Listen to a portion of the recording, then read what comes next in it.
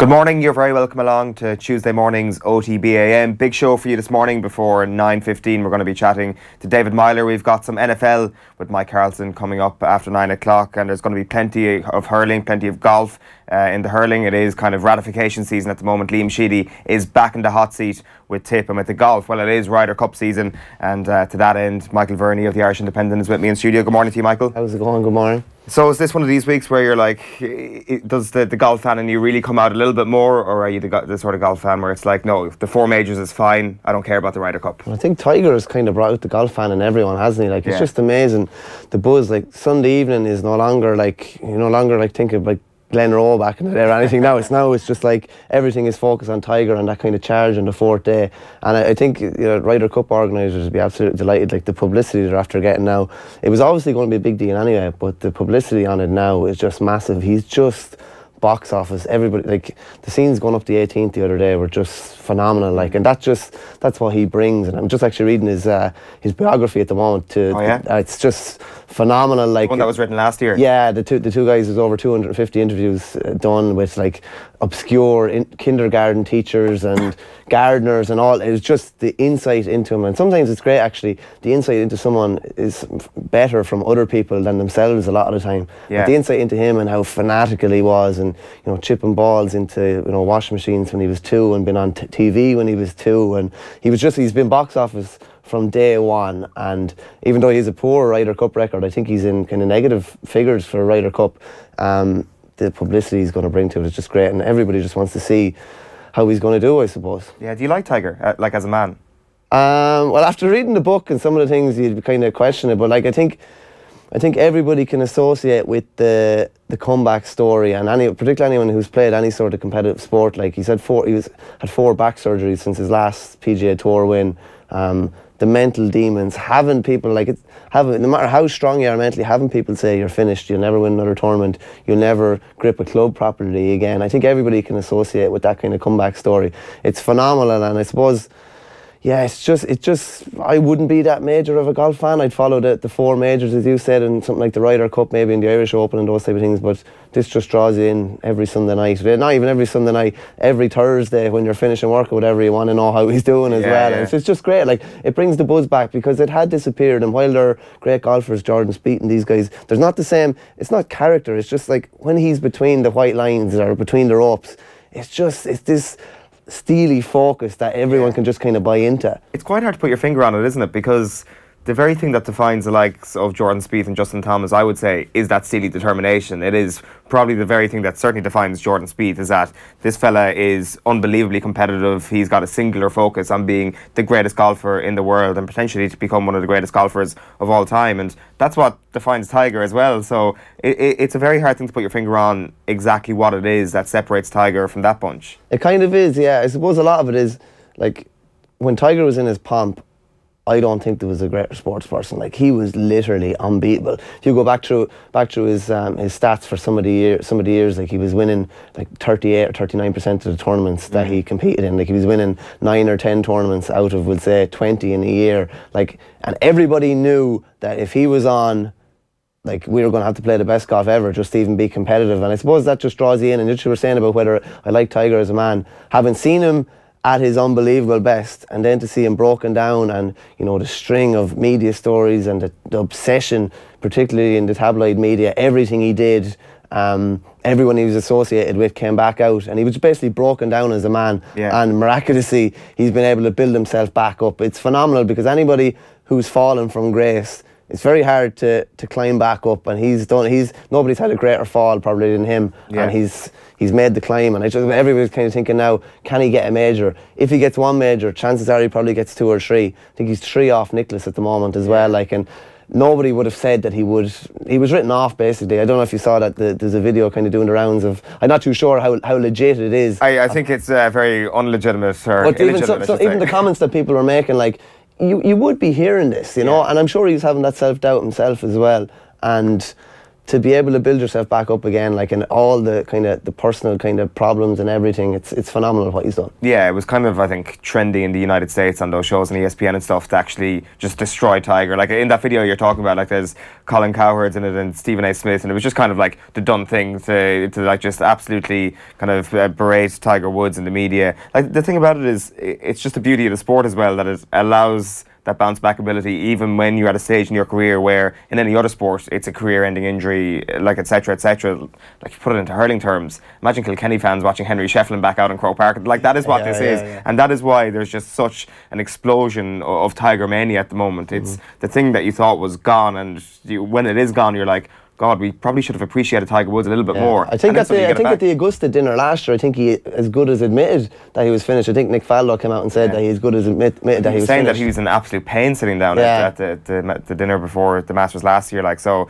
it's just a complete miracle. Like he was saying that at the start of this year, and like we were saying this on the show yesterday. You do wonder though, at his age now, has the end of the season perhaps come a little bit too soon? But of course the Ryder Cup is this week. Tiger Woods perhaps doesn't care about it as much as the majors, but certainly we care a lot about it when it comes to watching Tiger, watching him in a highly competitive environment. So there's going to be plenty more golf on the week here on OTB AM and on all the Off the Ball channels. Let's tell you what's coming up on this morning's show. We're going to be hearing from Mick O'Dwyer in a couple of moments. Maura Trassa was chatting to him at the Micheál Murray Hurtig dinner at the weekend. He's been chatting about commercialism in the GAA and a little bit about his own career and memories of his own career. David Meyler then is coming up at 8:20. I was chatting to him over in London last week at the launch of FIFA 19. Hurling in 2019 then is coming up at around 8:45. It's shaping up to be a good old year in the Hurling Championship next year. Liam Sheedy back in the hot seat, as I said, for Tip. That is the big news coming out of the Premier County last night. After 8 years absence, of course, shocking us all when he stepped down after the 2010 All-Ireland win. He is back there with Tip. And at 9 o'clock, the NFL rookies, Mike Carlson will be up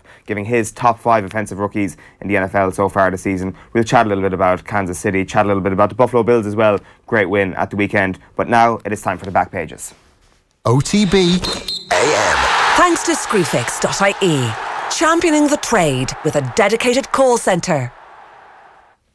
So it is still Tiger Woods dominating the back pages, but for very different reasons this morning. He is kind of kitted out in his suit. We'll start with the Irish Examiner, stepping off that plane in Paris yesterday. Continuing the journey, reads the headline here. Has Tiger the stamina to be an American force in Paris? So all these pictures have been doing the rounds yesterday of like the US team standing on the staircase coming off their plane. And I'm not quite sure, are they actually cool pictures or are they incredibly dorky pictures? I think Davis Love and one of the other vice captains are two of the only people, and Patrick Reed are the only ones not wearing glasses. So whether they're giving off the impression that they had an unbelievable flight and absolutely let rip or not, I don't know. But yeah, it's a strange kind of, it's a real kind of American kind of photo, isn't it? Yeah, I couldn't imagine the European. Yeah, pretty much actually. Yeah, like all you need is some guy going around with a towel. Yeah. Kind of, you know what I mean? That's kind of, it's a strange kind of one, but that's the kind of razzmatazz they bring to things. Like, do you know what I mean? I don't think anybody else would like pose for that type of photo, or any other team even. Yeah, no, definitely not. Like, it's strange that they're, obviously, the fact that it's on in Paris, like a very untraditional location for the Ryder Cup. Obviously, it's going to Rome, I think, in a few years' time as well. It's going to be back in Ireland, hopefully, as well, in a Dare manner soon. But kind of moving it away from those traditional confines, I think, is a positive thing. And like I was saying this in yesterday's show, the more we move away from the traditional idea of what the Ryder Cup is, the better. Because, like Jack Nicklaus, reading a few of his quotes, like, I'm not sure, are they, like, I presume they're quite old quotes where he's talking about the competitive nature of the Ryder Cup, that it wasn't founded on the premise of kind of deciding who's better, Europe or America. It was almost founded on experimental terms where it was like, this would be cool if we did this thing. Whereas I think Nicholas's comments, if we could move away from that and make it uber competitive, I think we'd all be happy for it. Like, I think the highlight of the last Ryder Cup was Patrick Reed versus Rory McIlroy, and the fist pumping, the geeing up the crowd. And if that can happen in Paris this weekend, I think we'll all be delighted. Like, the very traditionalist golf fans perhaps might frown upon it, but I think it'll be fantastic. There's nothing like putting a flag against, would say, another flag, or do you know what I mean? It's just, and the whole the Americans, it's the Americans against Europe. It's a big thing. It's like a parochial thing in GA terms, or that people love that. You know, you're doing it for the parish, you're doing it for the badge or whatever, and the competitive element, like Patrick Reed, like you'd be getting messages in WhatsApp group during the last Ryder Cup, and it's like, I hate this Patrick Reed guy, you know, and it's just like, it was unbelievable because he had everything bubbling to the surface. He was playing to the crowd. That's what it's all about. And I suppose some of the best ones, I know it went a bit too far there a few years ago with some of the controversy, and it didn't go far enough for me. Well, probably not. No, I would kind of be like a wrestling fan actually. Like, so you love all that kind of stuff and playing to the crowd, and guys getting booed. You're a good guy, you're a bad guy. This kind of dynamic. I thought that was brilliant. Yeah, that's the drama that you want. I don't think it been played out on like as friendly kind of gentlemanly terms. I know it's a gentleman's game, but I think you want that element of competition. So as a wrestling fan, would you have been delighted when the European tour like had that walk-on music earlier on in the season and all that sort of stuff? Anything like that. I think you should start introducing walk-on teams into this as well. It'd be interesting as well. Anything that kind of boosts the profile, I suppose, it gets kind of people talking as well. Yeah, and anything where it's G'd up a bit like that. Even Croke Park have done it now after the All-Ireland final, where the winners, all the confetti and everything comes out, and I'm waiting for it like a WWE show at the start. There'll be this big pyro, exploding everywhere. Even when the teams come out and all the music, and they've kind of gone towards everybody's kind of going towards the US kind of pageantry thing and making it, I suppose, the Super Bowl kind of effect and the NFL effect, making it as big of an event, not just within sports terms, but within showbiz and celebrities and music and things like that. And I think that kind of draws more people in fairness. Yeah, there's nothing wrong with it. Like, everybody, especially when it comes to the likes of GAA and golf, I think they share the sort of traditionalist value in that, which is quite important. It is quite important in terms of, I guess, the reason why it was founded, in terms of nationalism and all that sort of stuff when it comes to the GAA. But I don't think that needs to be mutually exclusive from the idea of pageantry, as you say, and I'm personally not against that. I know people are quite vocal in terms of saying that the All-Ireland finals, for example, shouldn't turn into something like the Super Bowl. It would be a very interesting experiment to give Vince McMahon control of the Ryder Cup or give him control of the European Tour or the PGA Tour. What would he do with it? Or vice versa, give golf chiefs You'd have control of the predetermined WWE. results, I reckon, anyway. And just on anybody, because I always get this the whole time, and anybody that kind of slags off wrestling or whatever, right? The way I'd put it to you is this: if two teams are going out, and there's a lot of people talking about Gaelic football and negative tactics and that, their sole objective is to win, okay? So sometimes it's not easy on the eye. Whereas within wrestling, their sole objective is to make you and me, the punter, happy. Yeah. So they're trying to put on the best show possible. So anybody like that says, "Oh, it's fake" and all this kind of crap. Well, it is fake. Yeah, fair enough. It's scripted fun. That's the way I look at it. And it's scripted to try and make it as enjoyable and as entertaining for you as possible. Who's your favourite wrestler? Favourite wrestler? Probably toss up Ric Flair or Bret Hart, I'd say. Yeah, Okay. yeah. They're kind of the older generation. The current kind of, like, I don't know if you're following. There's a '90s WWE Twitter account. Yes, I do follow that. Like, it literally, I have to leave it throughout the day. I don't look at it throughout the day. I only look at it when I finish work, because you find yourself just spending an hour watching these clips. That was like the greatest generation of them all, and just, I love the bit of nostalgia and just looking back through it. That was pre-Attitude Era, no? That was no, 90s would have taken in 97, 98, 99 would have taken in the Attitude Era, Austin, Rock, all that kind of carnage. Without question. When literally anything went. Yeah, some crazy stuff. Let us know actually who your favourite wrestler was. You can tweet us at OTBAM or comment on the stream if you're watching on Facebook or YouTube this morning. We'll crack on with a few more of the newspapers. The Times Ireland edition this morning is leading with the golf as well. Woods holds no fear for us, says Bjorn.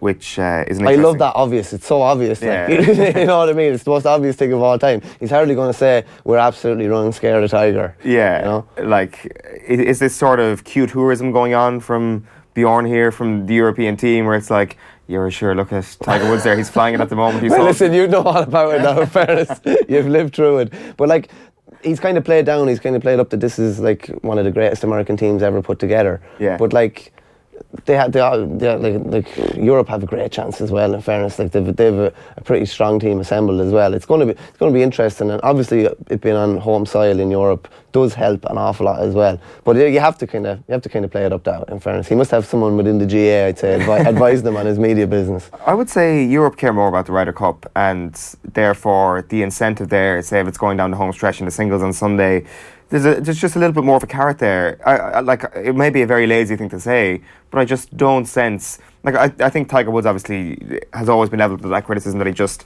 hasn't put it in the Ryder Cup, and the reason why his results haven't been great is because he just doesn't care about it enough. And you can see why. You know, it's not a hugely lucrative thing in comparison to, say, the Tour Championship at the weekend. It's not hugely lucrative on an individual basis like the majors are. and that is the very thing that drives him. So it's hard to get yourself up for something like this, particularly when you are living in an environment where you see the Jack Nicklaus quotes where it's like, this thing isn't about winning.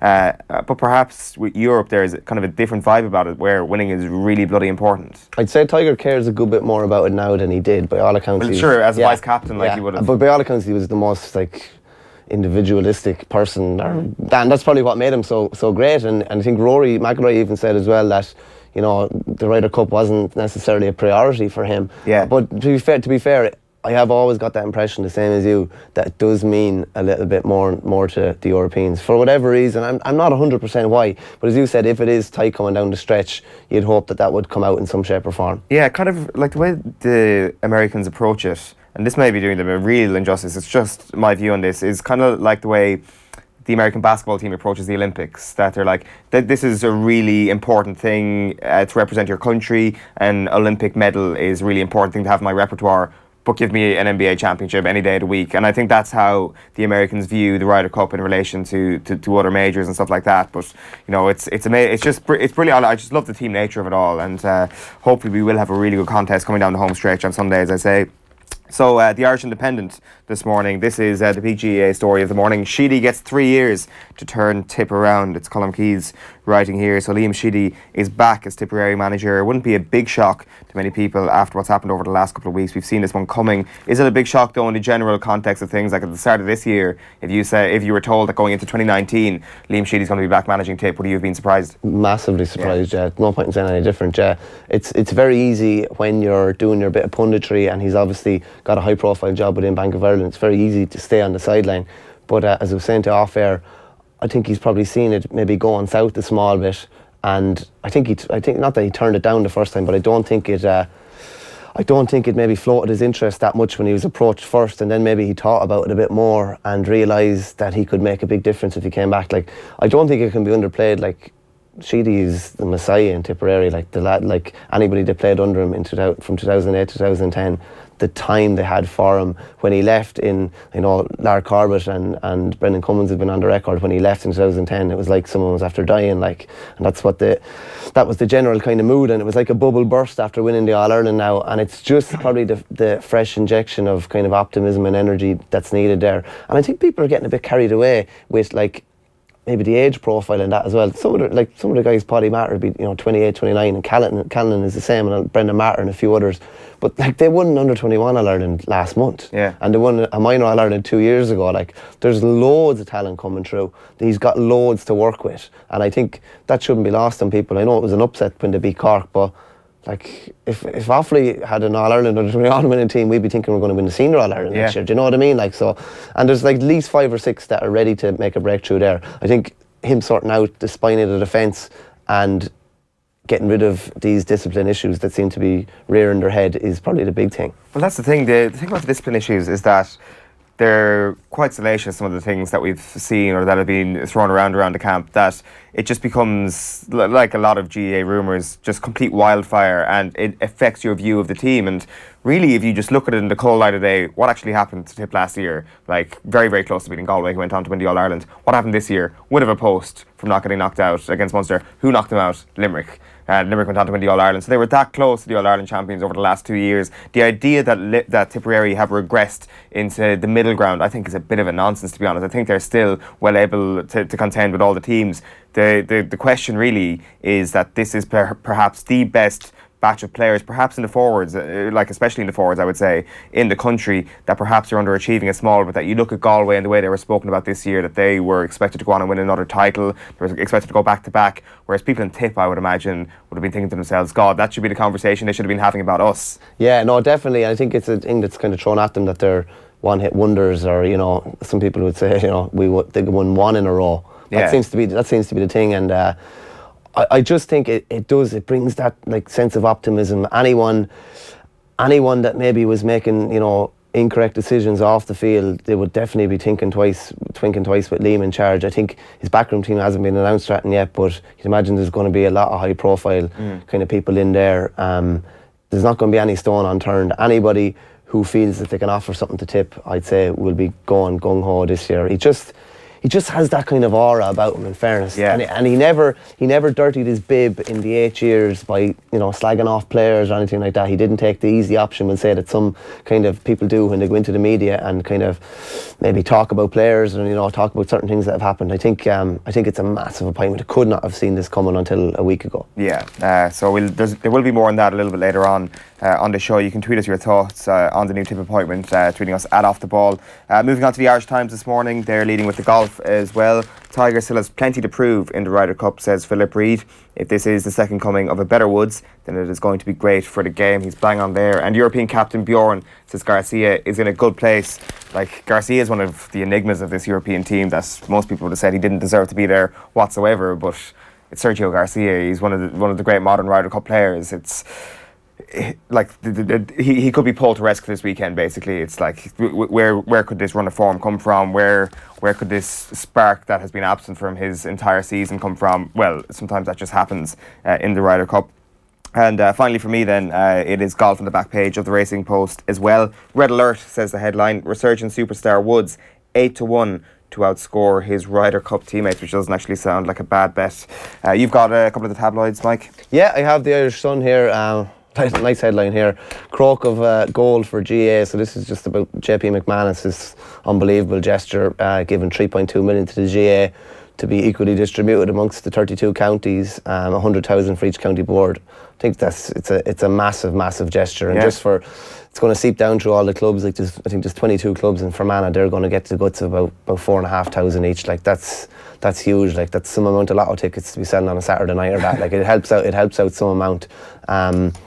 What would you do with it if your club suddenly had $4,000? Oh, you always have bills to pay. Unfortunately, like I don't think people realise the ongoing and running costs of a GA club. Like between insurance, between your, we'll say, paying all electricity bills, everything down, and we've a kind of a pretty substantial kind of grounds where we are, and you're paying rates and you're paying all different things, and there's just bills every week that you have to pay.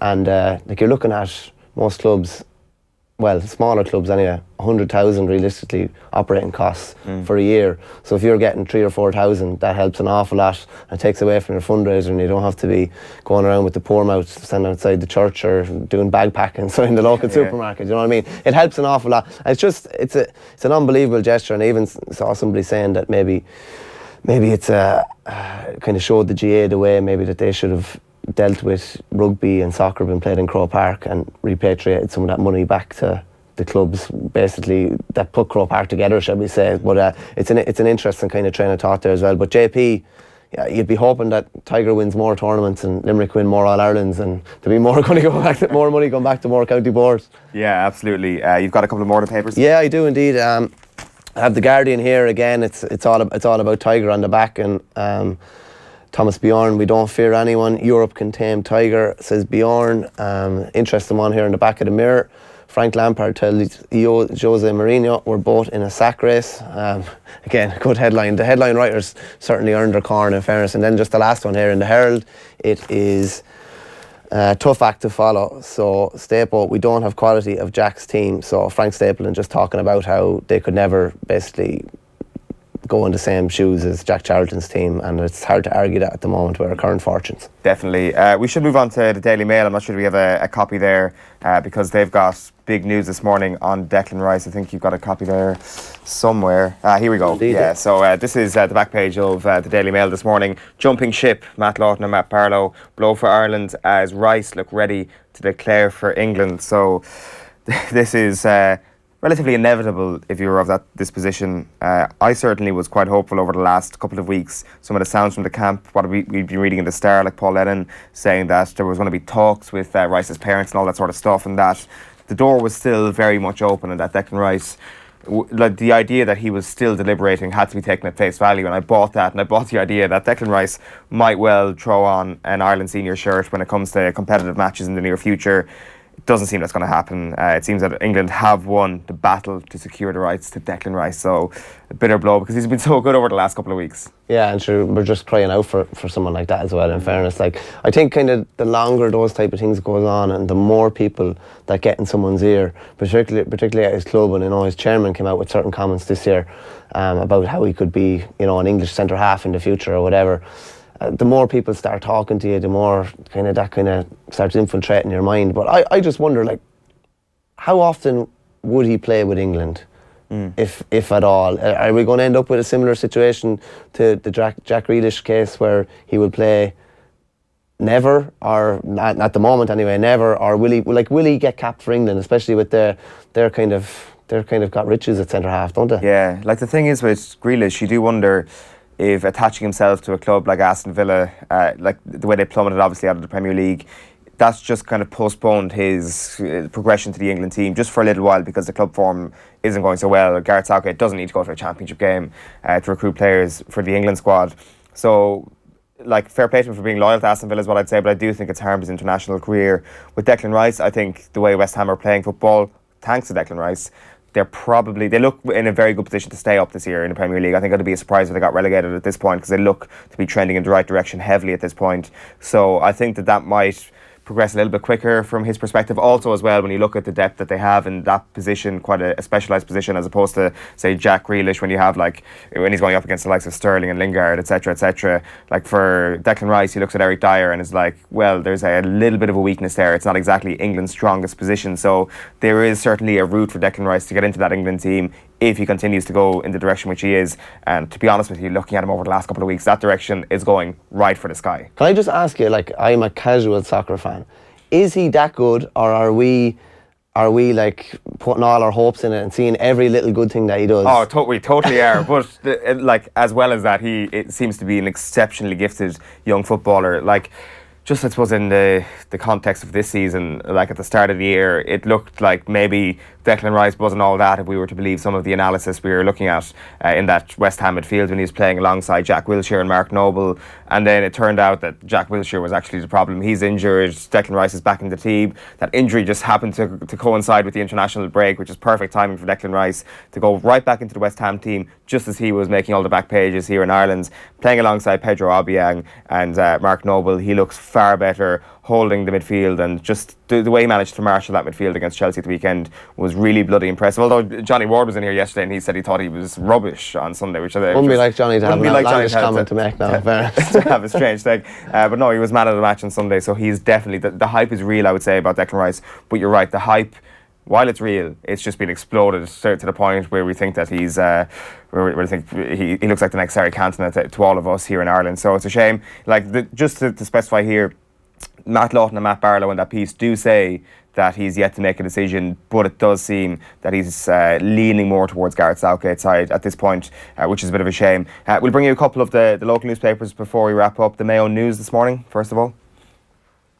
They're leading with, I presume, yes, the next Mayo. I think it's a great headline. Yeah. The new Mayo manager job, if the cap fits. So that's Mike Solan on one side of the cover there, James Horan on the other. Is it an either-or decision? On paper it is. I think James Horan, just even reading some of the quotes after Westport were defeated the other night, he's over Westport in the Mayo Championship, I think he'd like to have Mike working with him, whether that's a dynamic that Mike obviously has his own backroom team put together and his own kind of ticket, and James has his own ticket as well, and has actually said that he's had a lot of CVs sent on to him with some very high calibre people, so he's kind of saying that it's a big deal from a lot of people inside Mayo and outside of Mayo. Whether the two of them work together, it would make a lot of sense, because Mike was over the under-21s 2 years ago when they won the All-Ireland. He was obviously over the under-20s this year when they got to the finals. It would make a lot of sense. And much like Tip as well, I think people have a bit of a misunderstanding of Mayo. Mayo have lots of underage talent coming through. Of that under-21 team that won the All-Ireland, only 5 of them have played senior championship football. So there are plenty more to come through, and of the under-20 team this year as well, there'll be plenty more of them. Obviously none of them have played senior at all. So there's plenty to work with, and even Horn was saying today that it's exciting times and he'd love to be involved. Like, just because the current team, a lot of them are a good few of them are, you know, over 30, doesn't mean there's not loads of other good talent to work with. I wonder, do we get carried away a small bit when we look at, say, Limerick in the hurling this year, or Clare in 2013, where football teams are looking at them saying, why can't we do that, when it's patently obvious that footballers just take a little bit longer to develop because it's, I guess, it's a sport less based on skills. So naturally, the gifted hurlers are going to come through straight away in hurling, or come through a lot quicker than in football. And Mayo might look at them and say, well, we won an under-21 title there a few years ago. Why don't we have the next Kyle Hayes or the next Cian Lynch coming through, like whatever the Mayo equivalent is? Like, I think you're right. I think there is a well of talent there. I do think, though, it's just been a little bit slow coming through, particularly in the forward ranks. Yeah, they just still haven't got that marquee forward. I don't like using the term marquee forward, but maybe a couple of scoring forwards coming into it. Kind of Conor Loftus was kind of talked about. He's been on the scene a bit. But again, there's been loads. Like TJ Reid was a couple of years with Kilkenny, as was Richie Hogan. Some guys just need a bit more time than others. You'd hope that when he's 24, 25, that he'd be ready to make that big breakthrough. Owen O'Donoghue played a good bit this year. Cian Hanley played a good bit this year that hadn't played before. James Durkin as well. Mm-hmm. They have introduced, and what I saw in the Newbridge game against Kildare was particularly two young fellas, Dermot O'Connor, who's been around, seems like he's been around forever, same as Killian, and he has been around for a long time, and Paddy Durkin, another young fella, stepping up, and it's those type of guys that will be expected to kind of drive it forward. Like Dermot O'Connor that night was just phenomenal. Like future captain material. Oh, 100%, and he's like, he was young footballer of the year maybe 2-3 years ago. Like he's only 23 or 24, and people kind of maybe forget that as well. I think they have lots to work with. As you said, though, it does take a little longer with footballers. It's just, hurling is such a kind of dynamic game, and because of the skill, probably the more emphasis on skills, you can probably get away with being younger and kind of more mobile, whereas football, it just does, it's natural, it takes a bit longer to mature. Absolutely. Let's have a look at the Irish News this morning. They're leading with this in the sports pages. It is McManus's €3.2 million gift for GAA clubs. Remarkable, and McKinley says that he quit over a lack of player buy-in. Right, we're going to be chatting to David Meyler in a little while, but before that, here is legendary Mick O'Dwyer. He was speaking to Máire Treas and Calig at Saturday night's tribute dinner to Micheál Murhertig. Enjoy this. I was watching the documentary about you a few months ago, and obviously I've known you for nearly as long as I've been alive, or I've known of you. I suppose a question for me and for lots of people is, do you ever get tired of doing things, fundraising, campaigning, travelling? Well, I mean, if fundraising for any society, any sort of, I think it's a good thing. And if I can help in any way, I think it's only right and fitting that I should. I got so much out of playing football with Kerry, and all that came from the club in Waterville. So that's the reason why I put so much back into the club again. When we talk about money, obviously when we think of Mick O'Dwyer, we think of washing machines and sponsorship. It's moved on a long way now. Did you ever envisage the day that, the way we see now, for example, Dublin, the massive sponsorship they have, did you ever envisage the day that this to be the way inter-county football and hurling would be? Well, I suppose it started, and I suppose we were the team that really started it with Adidas, first of all, wearing Adidas when it was the thing to be done. And then we did the washing machines after that. And from there on, the association took over then. And they have big sponsorship now, as we all know. But it was all started way back at the small beginning. But it's no big stuff. And it's great to see the association getting so much money out of these big firms who have plenty of cash to spend. I think all the stronger counties who have been getting big money along the line should be curtailed now and cut down and put more money and more coaches into the weaker counties. I mean, if you want to improve all those counties, there's only one way you do that, by putting plenty of coaches, put them into the primary schools, and if you do that, you'll bring on your game. Kerry is a county obviously very successful, but obviously demands in Kerry are very high. People expect a lot out of the Kerry football team. What do you think of the process that's going on at the moment to get a new Banishdor on board? Well, I suppose it's a tough job now, I can assure you. It's not alone a tough job, but it's a full-time job. I mean, if you really want to do a proper job, you must give it a lot of time. So managers are under fierce pressures now to produce the goods, and when you're in a place like Kerry, the demands are a lot bigger than most other counties. But I suppose we're hoping now that we'll get the right man in charge in Kerry and good management in there, and let's hope that we'll be back. Have you enjoyed watching football this year, or were you maybe swayed by the hurling this summer? Because to me and to lots of others it felt that perhaps the hurling is the one that took off this year and left football in its wake. Yeah, well, I've always said it. Hurling is the greatest game on earth. There is no doubt about it. There isn't any other game to compete with it. And now there's about 8 counties that can win the All-Ireland title in hurling, which is great. So the aim now should be for this football to get up to the standards of that. At the present time in football, you have Dublin standing on their own. They're way out in front. But that will happen. You get highs and lows and valleys in every period. Dublin's day is their time now, but that will change in time as well. But there'll have to be a lot of work put in by the other counties to get to Dublin's standard at the present time. That's what I was just going to ask you. Like, everybody says the wheel will turn. I suppose at the moment it's very difficult to visualise how it will turn, because when you look at the Mayos, the Tyrones, the Kerrys, they'd be the ones seen to be kind of coming up in Dublin's wake, but there's still a huge gulf. I mean, if you were a manager of one of those counties, what could you do? Oh, the only thing about it is you'll have to change the system, train harder maybe than they have been doing, put more work into it. See, Dublin have a big advantage. They can get their team together, I'd say, in an hour. They're all living around the city, which is very convenient.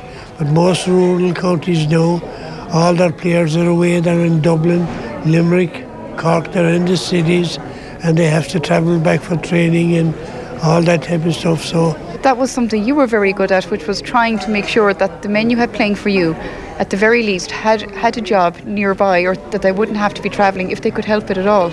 Well, I mean, that's the first thing any banisher will have to do when he's installed, is first of all go through all his panel and make sure that they're all set up in jobs of some reason or another within distance of training. And if you can do that, that's a big part of your job done. We think of you, obviously you're synonymous with success with Kerry, but you've also had success in other counties, and I always think of, I'm a Galway woman, I think of 1998 and what you managed to do with Kildare. Is that even possible today now for a team that wouldn't be up in the highlights, so to speak, to be able for a manager to come in and lift them and to bring them to an All-Ireland final? Is that day gone? Has the game evolved? Well, I think it can be done, and I think I proved that when I went to Kildare. Just before I went to Kildare, Kilkenny had beaten Kildare in the O'Byrne Cup. So that'll tell you the standard and how low they were. But with a lot of hard work and a lot of coaching and training, we had a good standard there, and we could quite easily have won that All-Ireland title. But we lost 3 of our best players on the run into that All-Ireland final. After beating the 3 previous All-Ireland champions, we had beaten Meath, Dublin and Kerry on the way through to that final. So that'll tell you, if you put in the work, it can be done.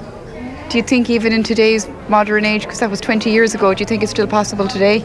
I think it is, if you get at least 30 players who are willing to give a total commitment.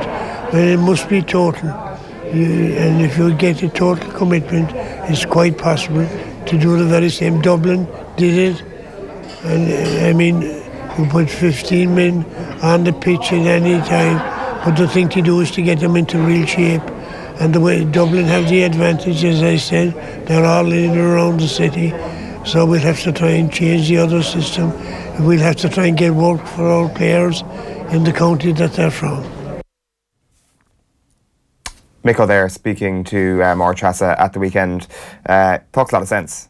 He does talk an awful lot of sense. Like he said, basically one of the most important jobs as a manager is to try and make sure that the 30 guys or the 32 guys on his panel are working in a close proximity to their training base, and that does make an awful lot of sense.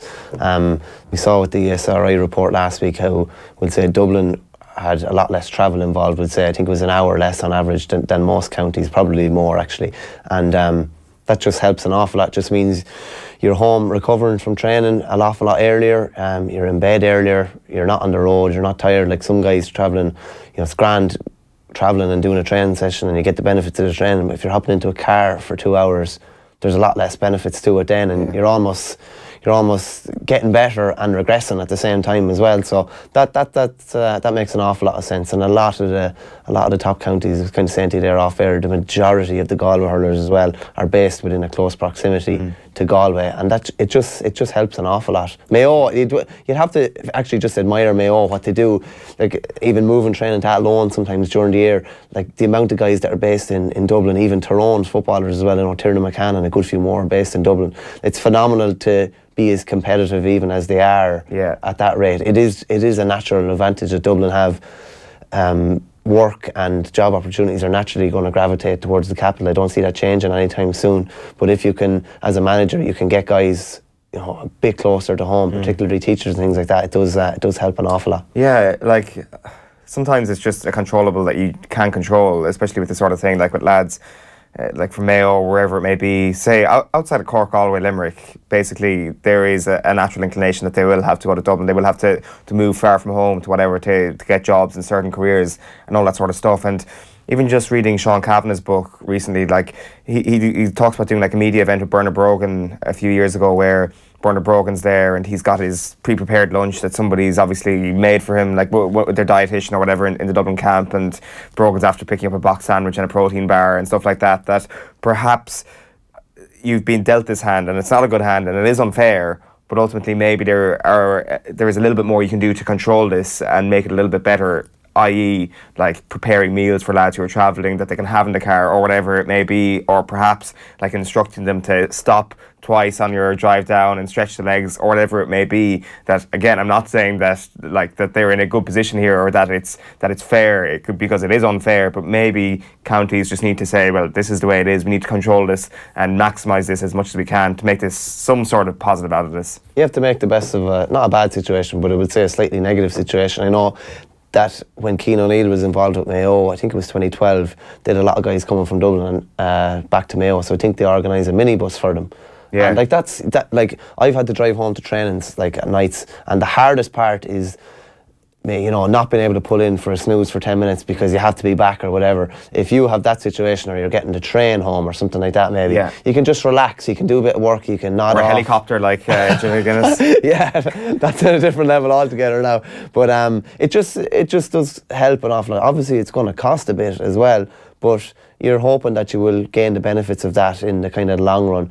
Yeah, pre-prepared meals and things like that help an awful lot as well. And that's one of the biggest rushes, you know, as a G player. Where am I going to get my food? Or you know, and if you do eat something maybe that you know you shouldn't, there's that sense of, you know, regret, and you feel so bad about it as well. You've done good work. Yeah, well, you probably haven't really, but in your head you have, and it's just a slightly kind of negative thing that's seeping in. Whereas if you have a pre-prepared meal, particularly for the day you're on the road, or two pre-prepared meals, it just does help an awful lot. Yeah, it's a good point. Sometimes it's taking the work away from the player and just making life easier for him.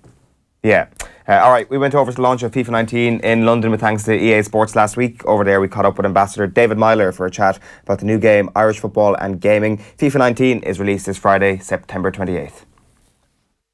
David Meyler, good to see you. You're a mega celebrity around these parts, I think it's fair to say. Look, most people are well aware I'm big into FIFA 19. I play a lot of FIFA 19. Well, I play a lot of FIFA, should I say.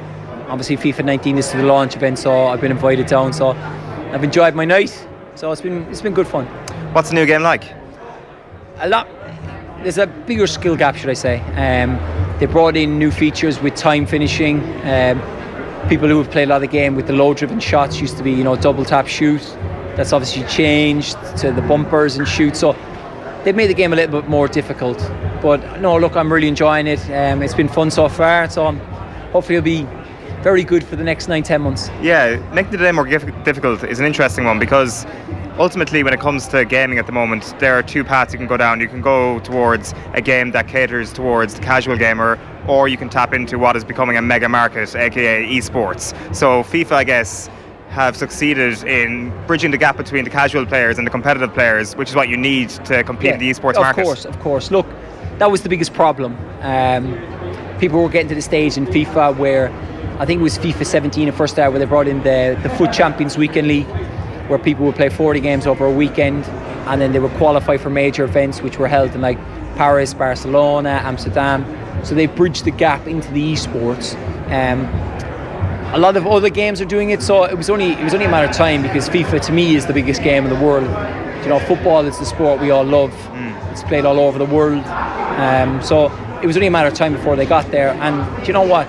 These young pros are making livings from it. You know, they're earning big money, and they obviously create platforms on YouTube, Twitch, so they can stream, record videos, etc. And then if you're good enough, you make the events where there's big money up for grabs. Does it become a bit of a rat race around this time of year, where everybody gets their hands on the game, and suddenly it's like the first 2 weeks are crucial for whatever it may be, ranking, but most of all to actually get to a stage of advancement at the game quicker than all your friends, or quicker, as you say there, than your actual competitors in your actual job that is paying your rent? No, you're spot on, because obviously Xbox have had the EA access, which became available yesterday about, I think it was 2 o'clock, 3 o'clock or something, which is 10 hours. You're able to play if you're fortunate to have an Xbox and have EA access.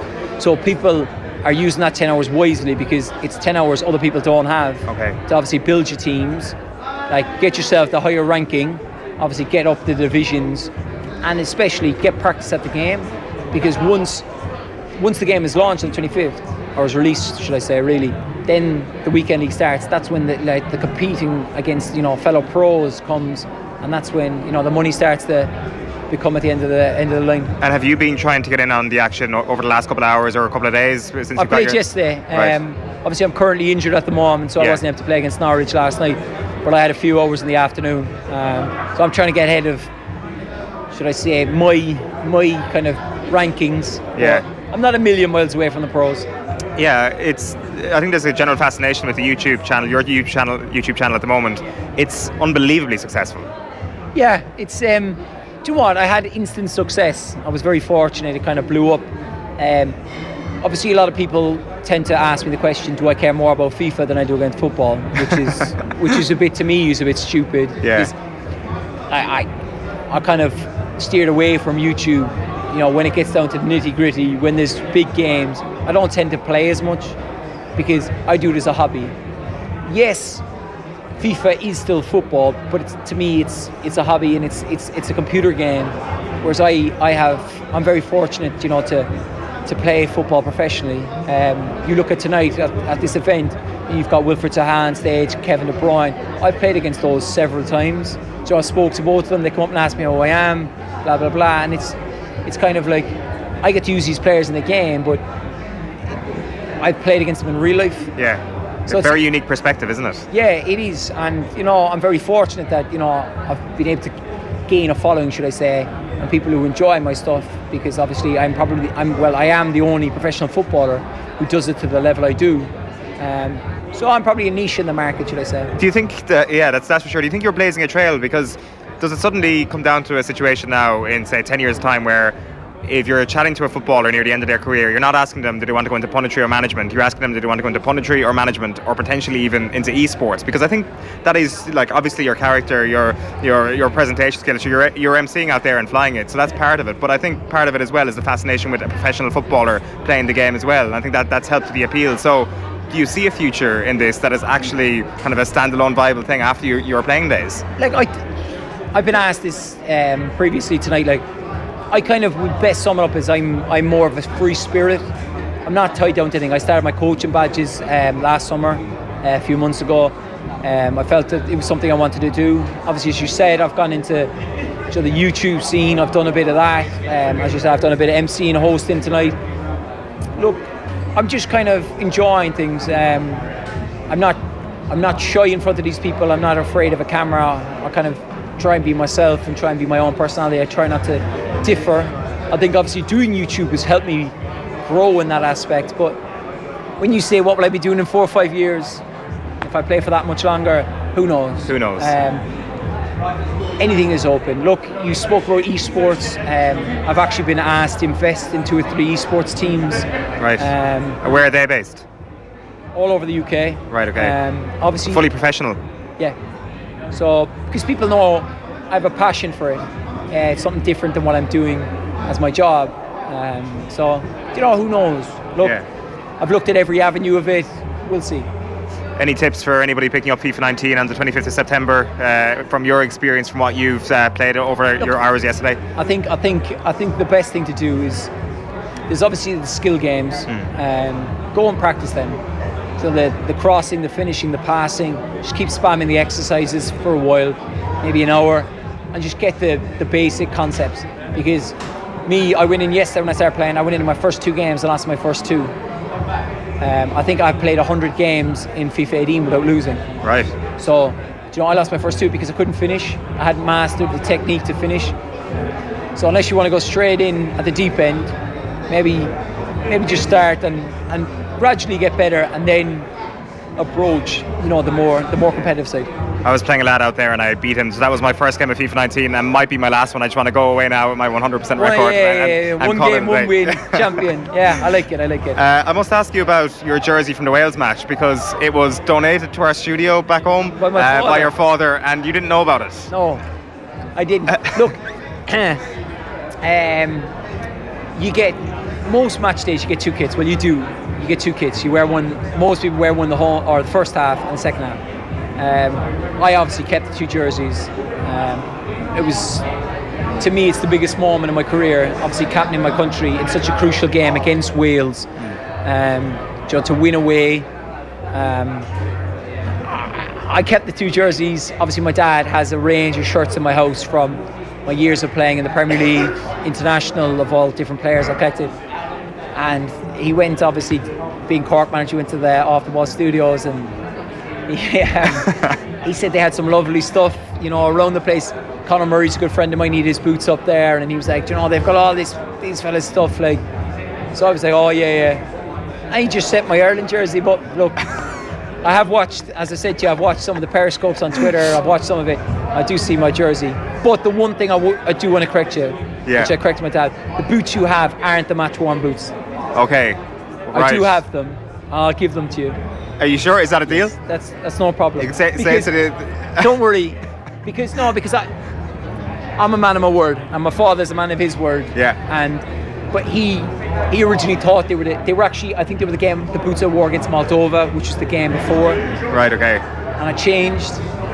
So he's giving you the wrong boots, but I will correct that. Okay, no, I think we're happy enough with those. But anything else that we can get in the studio, we'd be delighted to take. The other thing, when you mentioned your father there, is in terms of, I guess, memorabilia or buying each other presents, like the charity auction and getting him in to be Jurgen Klopp's assistant manager. Like, I think anybody out there who's thinking of buying Christmas presents for their father, we will never ever be able to do anything of that scale. Do you know what? Obviously, it was James Milner's match against Stilian Petrov's team or whatever. I was at James Milner's charity event, and I was sitting on the table with a few Liverpool players that I've played with in my career and whatever. And I felt like I had to contribute something to the event. Obviously he's trying to raise money, and he's doing a fabulous and wonderful job. And I just saw it, and I thought, my dad got me into Liverpool, and my dad is like, he loves managing. Like, he's obviously managed the court, and he loves it. And he loves the aspect of the professional side where it's every day, and obviously in the Championship's a little bit more than the Premier League, where you're playing most times every 3 days. And I thought, you know what, right, I'd love to get him in a room with like Klopp and big players. Now obviously you had some big names in there, but the thing that makes me laugh the most, and most people won't know this, was I had a friend who played in the game as well. It's Jordan Henderson's best friend, Ryan Royal. Right. And Ryan knows my father from my time at Sunderland. Ryan used to come to all the games. And Ryan said my dad was the exact same. He didn't change. Like, he supposedly gave Mika Richards a pat in the back and hit him, and Mika was belting out like, "Will you relax? Stop hitting me so hard." He was like, a few of them were kind of laughing and joking. And my dad was like, "No, like, yes, it might be a charity match, but we want to win." And then Ryan actually missed the chance in the last minute, and my dad had a few things to say to him after. So he loved it, and I'm happy. Yeah, it's a big day for Cork next Tuesday, obviously, as well, down with the Liam Meyler match. You're obviously you're not going to be there, but your father's going to be there. I presume it's going to be an amazing event, and I guess as a Cork man, you can't. I think most Cork people you've spoken to, like, they can't speak highly enough of the power of Liam Meyler and what he did for Cork City, and just how fondly he's remembered by everybody from that city and from that county and from all of the country, really. Yeah, look, I was fortunate enough to play with Liam when I was at Sunderland. I could not speak highly enough of him. A lovely fella, a wonderful footballer, great guy. Obviously, it's such a shame, you know, for his family, everybody involved, his friends, such a young age. It's just so sad. And what gives me great pride and satisfaction is knowing that, you know, the people of Cork have pulled together, and obviously I've gone to extreme lengths to make this what it should be, and it will be a fantastic event. And obviously then there was the big talk of Turner's Cross and Páirc Uí Chaoimh, and then they were thinking like Turner's Cross is probably 9,000 at max, and then you look at Páirc Uí Chaoimh's 40,000, and then for them to then change it, and you're thinking, please God, please sell out. The pressure was on then. Yeah, because people wanted out, and then I think they had problems with ticket sales because there were so many people getting tickets, and then it's fantastic to see. And especially not only Cork people, obviously me being from Cork, you know, we love our lawn, but the whole of Ireland. Like, I know people who are coming from the west, the north, up around your neck of the woods, Dublin. You know, there's people coming from everywhere, and it's fantastic to see. And you know, I hope it's as a great occasion as Liam was as a person, because he deserves it and his family deserve it. Yeah, here, definitely. I think we all wish the best in terms of the event and how it goes on. In terms then of Ireland, next month obviously it's the double header, it's going to be Wales and Denmark. It's an interesting period, isn't it? I think it's so weird. I think the fickle nature of football was really shown by the aftermath of the Poland match, because it was only a friendly and it was a draw, but it immediately feels like the mood music is a lot softer around the camp, and that people are suddenly thinking to themselves, wait a minute, did we get invested in the whole cloud over the Ireland camp way too much here? Maybe things are nowhere near as bad as we all thought they were. No, but look, I spoke before the Moldovan-Wales game, and people were talking about our results against Serbia and what have you, and I remember there was a big thing about there was a big doubt over the World Cup. And obviously this is long before like Denmark or whatever. We had Moldova and Wales to play. So basically we felt in the camp, we'll beat Moldova, then we'll go and we'll beat Wales. And the doubt was created outside of the camp. And I said that in press, and I felt that. Like people want to go on about the cloud round it and the argument and whatever. These arguments happen all the time. They happen daily in football. Does it affect the players? No, it doesn't. It doesn't affect us. We're there to do a job. Now, I think people at times forget, you know, with the Wales game, we were more disappointed, or as disappointed as anyone else. Like, people spoke about my argument with the manager. I was frustrated we hadn't won the game. I spoke to you there a while ago about the Ireland jersey from that game where we played them. You know, like that was, like, to me personally, representing Ireland is the greatest thing I can do in my football career. You want to talk about winning a World Cup with Ireland or winning the Champions League 5 times, and rather win the World Cup with Ireland. Playing for Ireland is the best thing, and we were so frustrated and annoyed and disappointed. There's so many adjectives I could go through from the Wales game. Like, then it was kind of, we need a reaction. The players knew that. You know, we were frustrated as anyone else. You know, and I think the lads went out against Poland and played with pride and passion that probably we didn't play as players. We didn't play against Wales. It kind of like, obviously got the quick goal, and then you're kind of like, whoa, what's going on? And then before you know, we're 2-0 down, like Bale scores the wonder goal, and the game kind of passed us by. And then I think like that's why the Poland result was massive, because lads were desperate to, not to prove anyone outside of camp, but to prove to the manager that they deserve to be there. And you know, like, even after that game, after the Poland game, I came into the changing room, Seamus Coleman was there, and Seamus said, "What's wrong with you?" I was angry after the Poland game because we'd drawn.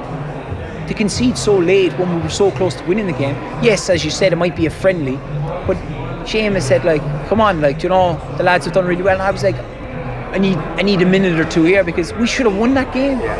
We shouldn't have conceded. And the team that like Martin O'Neill has built, like, we were annoyed to concede that goal, because we'd seen games out, the Germany games, the Austria games, the Serbia games, the Wales game, those games, even at the Euros, Italy.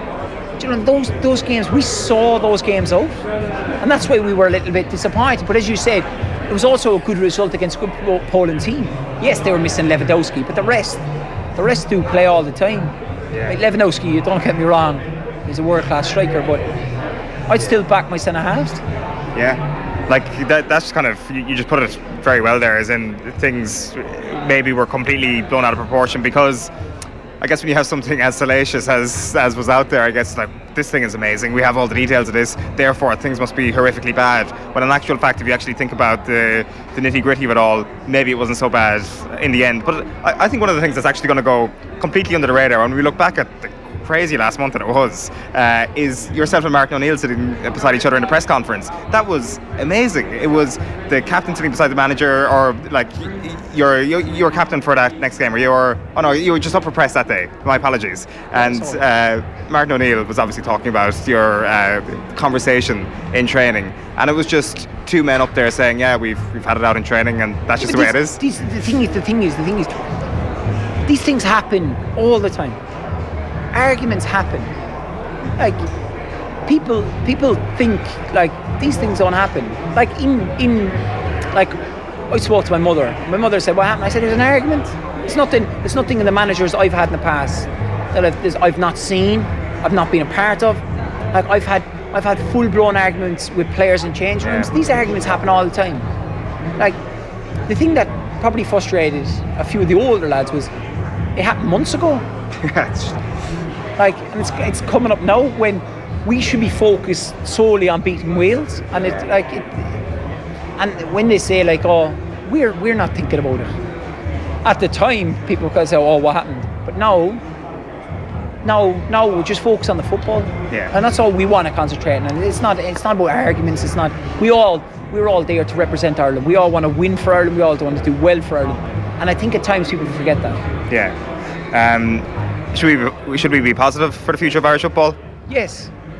No, we've got some. Look, I read a lot, I watch a lot, I see a lot. The day and age of the Irish players playing the Premier League is becoming more difficult and difficult. It is sad to see. You know, we don't have a host load. You know, we've got the Verney boys, we've got the Everton boys, we've got Sheahan, we've got Harry. You know, there's not Cyrus, Dots. We've got, you know, we don't have. You look at the Irish team that, you know, John O'Shea, your Kilban, your Dunn, do you know what I mean, Stephen Clark, Shea, all them, they all play in the Premier League. But now the Premier League is becoming so global. There's players from, like, I think Brighton fielded an 11 a few weeks ago that have 11 different nationalities. Obviously Big Duffy is representing them and he's representing Ireland, but it's becoming harder and harder. It's just a more diluted league, really, in terms of nationalities. Because they're going and they're buying your Brazilians, or should I say your South Americans, like, and then they're going into France, Germany, Holland. They're looking for youngsters and they're giving them, you know, chances in England. Yeah, it's very true. David, you've been so good with your time. Great to catch up. Thank you so much. Thank you for all that. Pleasure. Cheers, David. Thank you. David Meyler there, speaking at the launch of EA Sports FIFA 19 in London. Tomorrow we're bringing you a chat with Crystal Palace defender Mamadou Sakho. Remember that FIFA 19 is released this Friday, September 28th, and we can bring you David Meyler's Ultimate Squad, Ultimate Squad. So this is presumably FIFA 19. So you've got you go from De Gea at the back to Cavani up front, and George Beston there. Now that's I'm not going to lie, I'm going to let myself down here in terms of a lack of FIFA 19 knowledge, but clearly your Ultimate Team is allowed to have players who are no longer around. So why he is the only former legend of the game that's in that squad, I don't know, but I assume it's a rare card, Michael. I'd say you're allowed one, yeah. You're allowed one. Let's go with that. You picked a pretty good one, in fairness. Yeah, Modric and Pogba in there as well, Neymar. It's a strong old midfield, it's a strong old team. He's done well there, David Meyler. I presume that getting a team that strong is quite difficult to put together. To be honest with you, I haven't put together a strong run of form on FIFA for a good number of years at this point. Just kind of takes up way too much time, let's just say. Once I start, I just don't stop. You were saying that FIFA 97 or FIFA 96. Yeah, FIFA 96 or 97, I forget which was your last one, was it? Yeah, pretty much, yeah. I used to find that as well. Here's FIFA 97, indoor soccer. That's just, like, childhood memories just flowing back here now, yeah. I thought that was class. That and Formula 1 97 were my go-to games back in the day. We were playing Formula 1 97 still in about 2007, I'd say. Yeah, I don't know if games got much better than that, but that and Sensible Soccer for the Mega Drive, and then we had the Commodore 64 at home. Some great games on that as well. International Soccer, Flimbo's Quest, all these games, great games. Just to show you the difference in the graphics, here's a screen grab from FIFA 19. It looks amazing, in fairness, some of the graphics. We don't have that. We'll bring that to you in just a moment. The developments, like the graphic differences are just mad. Like it looks, even the new MMA game, you just see like it's literally, you're looking at it for a couple of seconds and then you realise, like, that's outrageous. It is ridiculous. You have to look at it for a couple of seconds before you realise that's not actually a real game. Like, it's not a real match. Like, it's hard bet the old nostalgia there too at 97 though. I've been told here that EA has revealed more legends that will be coming to Ultimate Team. So following on the likes from Rivaldo, Johan Cruyff, Eusebio, Steven Gerrard and Frank Lampard confirmed in FIFA 19. Manchester United legends Ryan Giggs, Paul Scholes and George Best will feature in the online mode. So that's where you got George Best. Not to mention the likes of Chelsea's Michael Ballack, Real Madrid's Luis Figo, Corinthians Socrates being part of today's announcement. The legends will come with 3 different card variations, each one reflecting different stats at that point in their career. Getting even one of those icons would be daunting for any opponent to face off against in Ultimate Team. So we can see that on screen there. So Best available in 3 different forms. The best one there, the right winger at a rating of 93. It certainly packs a punch in the new FIFA game.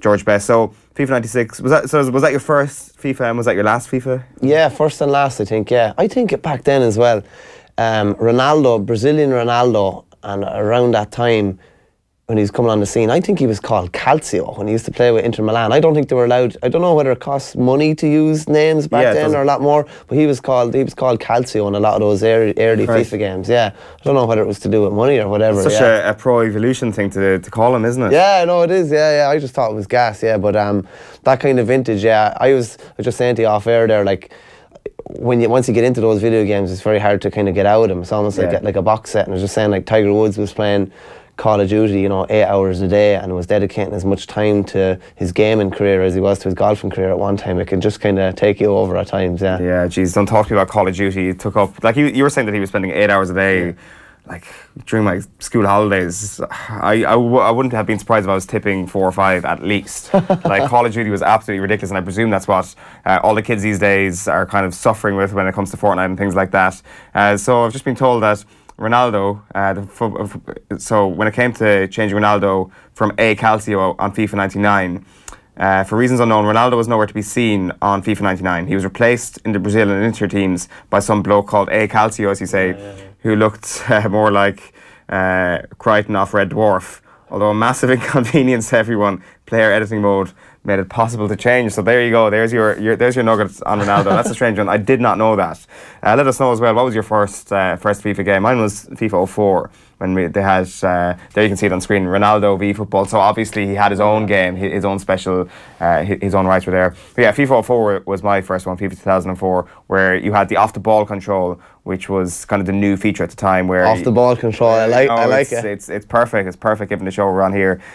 So God, yeah, it was like Thierry Henry, Del Piero and someone else on the cover. It's like, I think we all remember our first FIFA. I think it's an important Never moment. forget your first one. You never forget your first. Exactly. Let's talk a little bit of hurling. Liam Sheedy is the new Tipperary manager, as we were mentioning earlier on in the newspapers. So as you said, it's not something we would have seen at the start of the season, but I guess he sort of feels like that there's some sort of duty here to go back and try and pull Tipperary up again to the level where they're going to win another All-Ireland, because they are close. They are very close, yeah, despite like obviously a poor year this year and not getting out a Munster, but the potential is all there. I think Liam would have seen, watching on from the sidelines, he would have been probably a bit frustrated with last year in particular, and they just never, after the league final to Kilkenny, it's funny, they were going well and developing players throughout the league, and after the league final to Kilkenny, it was the same the previous year when Galway beat them. It was just kind of a bubble kind of bursted. I think when everybody saw the 5 debutants named to play the first game against Limerick, it was kind of like what's going on here? It's a bit mad. 5 debutants is an awful lot, and Limerick obviously hit the ground running that day and had them on the back foot. And I think one of the most pleasing things from Liam's point of view is, like, they didn't play anything close to their potential this year, but they still showed outrageous heart against Cork to come from 9 down. Outrageous heart, with the help of the ghost goal against Waterford to come back as well. And we're in a winning position against Clare. And I remember saying to one of the lads, I don't know what game I was at in Croke Park, but it was going on the same time as the Tip Clare game, and Tip were up. And I said, these boys now, they're going to come. They're after going stink all year now, and they're going to come back and they'll be the only ones that can beat Galway. Yeah. I remember saying it at the time, and that's kind of what you feel with them. So it was a point or two either way. Like, they could have had a much better year than they did, but I think you'd see an awful lot of potential. And as I said, they have lots of underage players coming through. If they can, if they can sort out the riddle at full back. I wouldn't write off James Barry at this stage, but would say Brian McGrath from the under-21s needs to be kind of nurtured along, and a few other guys as well. There's loads of talent coming through there, and I think Liam would see an awful lot of potential there. And I think fair play to him for taking himself off the fence, you know, and putting himself back in there. Because he's giving up a lot now to go into this. He's given up an awful lot, and probably financially as well, but he's given up an awful lot as well. And that has to be admired, in fairness now. And I just think already, like, I think his name was announced at Tipperary County Board meeting, and there was no discerning voice. Like, it's just like we have our man. We've got him back in place. Probably the man that can stay. Like, he picked up from Babs' reign in 2007, where Cummins and Owen Kelly were dropped and Tip were on the floor. Yeah. And he brought them to, I think it was a league title the next year. Munster, League and Munster, then a Munster, and then the All-Ireland in 2010. And he's got lots to work with. He's coming back in a much better position than he did initially. Actually, he is, sure. And he has the aura about him as well. And the young guys coming into the squad will be mad to impress this lad. And he's been away for a nice period of time. Yeah. 8 years is quite a bit. Has the game changed too much now, I wonder? I wouldn't think so, to be honest with you. And you kind of have to remember as well, he's the manager. It's probably not going to be, he's going to influence the style of play, obviously, but whoever his coach coming in will be probably the next most important appointment. And there's talks of Eamon O'Shea. That would be obviously the dream team kind of back together again. He was only with Tip. He was with Tip up until 2015, so his hand is still well in the game. It'd be interesting to see who else he has involved. There's all sorts of names been touted out there. I don't think, from a manager's point of view, it's different now.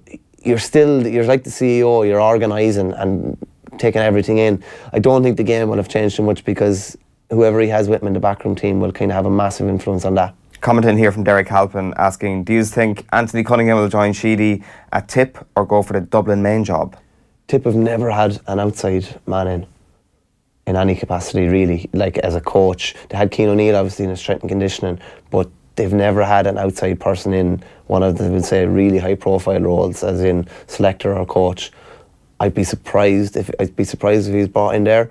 Dublin would probably be a better fit for him, but I think Dublin would be mad not to give the job to Matty Kenny, to be honest with you. Really, yeah. I think so, yeah. I think Pat Gilroy there was extenuating circumstances with him coming in there or going against Gilroy for that job. It was going to be hard not to beat Gilroy to the post for that job, given what he'd done with the footballers already. And I think the cards have kind of fallen in place for Matty Kenny to be the next Dublin manager, and he deserves a shot at inter-county. But what he's done with Coolan has been phenomenal, and he would have been given a lot of the credit for what Galway did in the early years of the Cunningham reign, 2012, 2013 as well. So I'm not too sure where Anthony will fit in there. You don't know, obviously. I think he's still current favourite for the job, but Matty Kenny would be the next Dublin manager in my view. Yeah, like there's nothing to suggest that Anthony Cunningham couldn't work with Matty Kenny. The question is whether or not he would want to remain another year as selector, when clearly it seems that he's interested in the main job.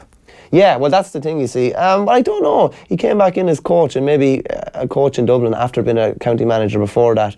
And I kind of was chatting to someone about this recently. The coach and the manager's job are miles apart. Yeah. The coach is dictating their style of play. He's taking the sessions. He's very hands-on during the sessions, and you can have a very, very positive relationship with players. You know, oh, we're doing this and this tonight, and it's kind of arm around the shoulder. The manager is not really as much like that. The manager still has to have that aura about them. It still has to have a small bit of fear factor. Cold, really. Yeah, they kind of have to be. Yeah, I was chatting to Brendan Cummins about it recently, and he just said the players can't know what the manager is thinking at any given time. The coach is different, so it depends. It depends what situation Anthony wants to go into. Does he want to be the coach, where he's very hands-on, taking the drills, or the manager, which you can't really be hands-on with coaching and drills and things like that anymore. So they're two completely different roles. We were saying that Tip probably just needs that little bit of a push forward, perhaps sort out whatever is going on in the camp that is just allowing them to underperform over the last 2 summers. So they're close. Dublin are they well off the mark? Like, where are they at the moment in your view? I tell you what, I would have really been watched with interest in them this year. I think they would have improved again. Like, Pat Gilroy kind of wrote off the league last year. It was basically just, we'll just maintain our place in Division 1B and it's all about the championship. A couple of the performances in championship should have beaten Kilkenny. A probably fairly dubious goal, I'd say, where Paddy Smith was fouled and Liam Blanchfield put the ball in the net. Could have beaten Wexford. Pushed, we'll say, it was a weakened Galway team, but they pushed them to a point as well. Beat Offaly, I think it was 17 points in their last game as well. They're close. It would have been interesting to see what year two of the project would have been like. And it's kind of disappointing. Shame, isn't it? I think everybody kind of just, because everybody, when Pat Gilroy came in, was kind of wondering, it's a kind of funny kind of demographic of football man coming in here. But by all accounts, they had made serious strides. So their next appointment is huge because they can't afford to. They can't afford to have to go to the bottom and start building again. It has to be someone who's going to continue on. And that's why Cunningham, who has been involved in the current setup and knows all the players, or Matty Kenny, who has probably analysed every player to death in the county with regards to the club setup and Coola, it's either of them for me. That makes more sense. Yeah, just a final point here, your 2018 Hurler of the Year. There's been a little bit of dispute about the shortlist. I think that just comes with the nature of having an extended season, like just far more games and all that. We've seen people get quite attached to their take on who should be Hurler of the Year quite early in the season, and you see a lot of them, like Mulcahy not being there, I think was something that's pissed off a lot of people. So who's it for you? Who's going to get the gong next month, or the month after next, I should say? It's November. It's an interesting one. It was probably one of three Limerick players that could get shortlisted, probably Cian Lynch, Declan Hannon or Graham Mulcahy. And the nature of it is because there's two Galway guys and one Limerick guy. The Limerick guy has an outstanding chance. Yeah. Cian Lynch was 15-2 before it was announced, and now he's 2-1. 2-1. Do you know what I mean? And he has it because the split. Still a good bet. It is, yeah. The nature of the split voting will probably mean that Canning and Pádraig Mannion will take away or kind of offset each other. So Lynch could easily be Hurler of the Year. Who do I think is Hurler of the Year? I think Joe Canning deserves it more this year than he did last year, but I don't think he'll get it. I think Pádraig Mannion will just about hold on. Just about. I think it'll be very, very tight though. Yeah, absolutely. We're going to have Mike Carlson coming up in about 10 minutes' time. Darren Cleary will be in as well, bringing you all the latest in the world of sport. But before that, have a look at this video, Mike. This is from yesterday's show. This is Johnny Ward. Good man. Exactly, another good racing man. Loves the darts, loves MV. Oh, yeah. Loves the dart, but he likes the dregs competition, the one the BBC has on. The BDO. Yeah, the BDO. He's a massive fan. So when Michael is on, just make sure to discuss the BDO because he's from Offaly and maybe he just likes hardship. I don't know what it is like, but he likes the BDO over the PWC or whatever it is. Well, there's a dart special coming your way tomorrow morning from 7:45 on OTB AM. As promised, BDO, talk to me. There are two sporting events that I would like to go to. One is WrestleMania and the other is the BDO World Championship at the Lakeside. 110%. This was like a religion to me growing up. We didn't have the channels and we still don't have Sky or anything like that at home. So it was BBC Sport, it was the Lakeside at Frimley Green. Literally lived and died by it. And people are going to text in now and they're going to go ballistic, but anyone that reads through their dart history, that's where it all started. Yeah. The home of world darts. But until the other one got way better.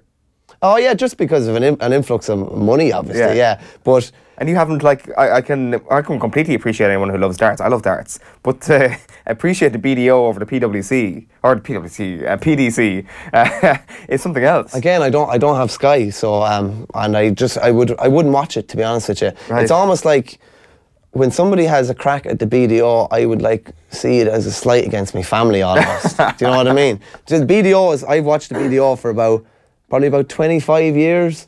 Les Wallace, Taylor started off there, of course. Steve Beaton, the Bronze Adonis with the moustache and everything. Barneveld won 4 world titles there as well. That's where it all started. And I think people probably don't realise the fact now, they do a huge amount for amateur darts. Do they? Yeah. Massive amount for amateur darts. They basically organise the whole amateur circuit in England. It's funny enough, I remember being on a podcast before with Johnny and I mentioned about the BDO and we just started going 23, the scores and things like that. But I still love watching it and I would love to go over. It is the PDC is kind of like the X-rated version of darts, whereas the BDO is the family-friendly version. Like you say, I'd love to go over as if it's some sort of pipe dream. I don't imagine it'll be too hard to achieve that dream to go to the PDO. No disrespect to the BDO fans and people who go, I'd say tickets are okay to get. No, difficult enough. Yeah, difficult enough. They did all be sold out at this stage, like long ago. The next year's one is in a bit of limbo at the moment, actually, because I don't think they have a sponsor, and I don't like the fact that. Can't imagine why somebody wouldn't want to sponsor that. I don't. If I had the money, I would, and I might talk to maybe JP McManus and see what he helps us out. But when it moved to Channel 4, it definitely lost a bit of its. The scheduling wasn't as good. BBC. I never understood though, actually, and it's the same with the snooker. Why it does be on so late at night? Like even the highlights of the World Snooker on BBC starts at like 12:30 and stuff like that. Yeah. But the BDO, I loved the BDO, and myself and a couple of mates at home, like we would literally. I'm not a fighting type now, but that's the sort of thing I would end up in a row over easily, no problem. Who's your favourite BDO darts player? Favourite BDO darts player? Probably go for someone obscure like Les Wallace, who used to wear a kind of a kilt on stage. Right. I love Barneveld, the original BDO Barneveld. What about currently? Currently, champion the last few years is Glenn Durrant, who's Duzza. I love the nicknames as well. They're all a bit more kind of pub style kind of nicknames. Yeah, him or someone like that. There's some great ones. Yeah, Albertino Essers back in the day. All these guys, Glenn Moody. Just you wouldn't get them. They're pub throwers, and that's what I love about it. Yeah, well, I'm going to keep an eye out for Duzza this Christmas and Shearman on Channel 4. I'm looking forward to that already. So Paul Rouse has been chatting to Ger about his new book, The Hurlers. The full interview is coming up on Off the Ball very, very soon. He shared this pretty incredible story about an early GAA tour to the United States. And they get onto this boat, leaving from Cove, and they're heading for New York, and it's idyllic. The first night and day, it's idyllic. They're meeting these Swedish women and Norwegian women, and they're dancing at night, waltzes. It's a beautiful still calm, and they move on. And the next day, the storm hits, and the storm throws them around the sea like no one's business. And they see this other ship, or this smaller boat, which has had the sail ripped off it and is cast aside in the tears, and they're even worse. And they basically vomit repeatedly for day after day, and there's people crying, they want to go home. And it's as you say, a harbinger for what's about to come in America, where this idea, basically 52, just over 50 athletes between footballers, hurlers and runners and weight throwers went over there, and it was, they thought they were going to make a lot of money. They would stage athletic events, everything, and they would establish the GAA in the United States amongst the Irish community. And it was such a disaster, it's hard to explain. First of all, it snowed like extraordinarily heavily, so a lot of events were cancelled. In New York, the hurling match was so fierce that all their hurleys were broken. They had to get new hurleys made of hickory, and they didn't last well. They didn't last well either. They had a weight throwing competition where one of the weight throwers threw his hammer and hit a child and seriously injured a child. They had to cancel the last leg of it. 20 of the 52 didn't come home. I mean, why would you? They emigrated. They stayed in America for the rest of times, and another dozen came home only to tidy up their affairs and go back out. So far from it being, and by the way, they only managed to get home because Michael Davitt, the leader of the Land League, wired them out a few £100 to cover the cost to get them home and to buy off the promoters who wouldn't let them leave without paying them. Yeah, that full interview is coming your way very shortly. There's Paul Rouse in conversation with Ger about his new book, The Hurlers. You're watching OTB AM. It's live with Screwfix.ie, championing the trade with a choice of over 20,000 quality trade products. We're joined by another mega wrestling fan in studio, Darren Cleary. Good morning. Owen, good morning to you. So, you're not a big BDO darts fan, by the way. I wouldn't be a big BDO darts fan. I'm sorry, Michael. You're alright, no hassle, no. Mike was saying earlier on that like you go to wrestling events in Dublin, not together but like separately and stuff like that, that you happen to encounter each other on the wrestling scene in Dublin. I didn't know that there was a big wrestling scene in Dublin. The wrestling scene in Dublin, the professional wrestling scene in Dublin, is bigger than professional boxing in Dublin. It's bigger than a lot of League of Ireland games in Dublin. Like an OTT show at the National Stadium will get 2,500 people, which would be a run for most sporting events over any weekend. OTT, over the top wrestling. Yeah. Right, and who is there like a standout star at the moment? Is there a standout brand? Like why is it so strong? They just tend to be really good at talent spotting. So they sign all these big guys before they actually get picked up by the big league. So the first show I went to was last August at the National Stadium, and it was headlined by a guy called Mick Foley, who is a WWE Hall of Famer and does some independent dates.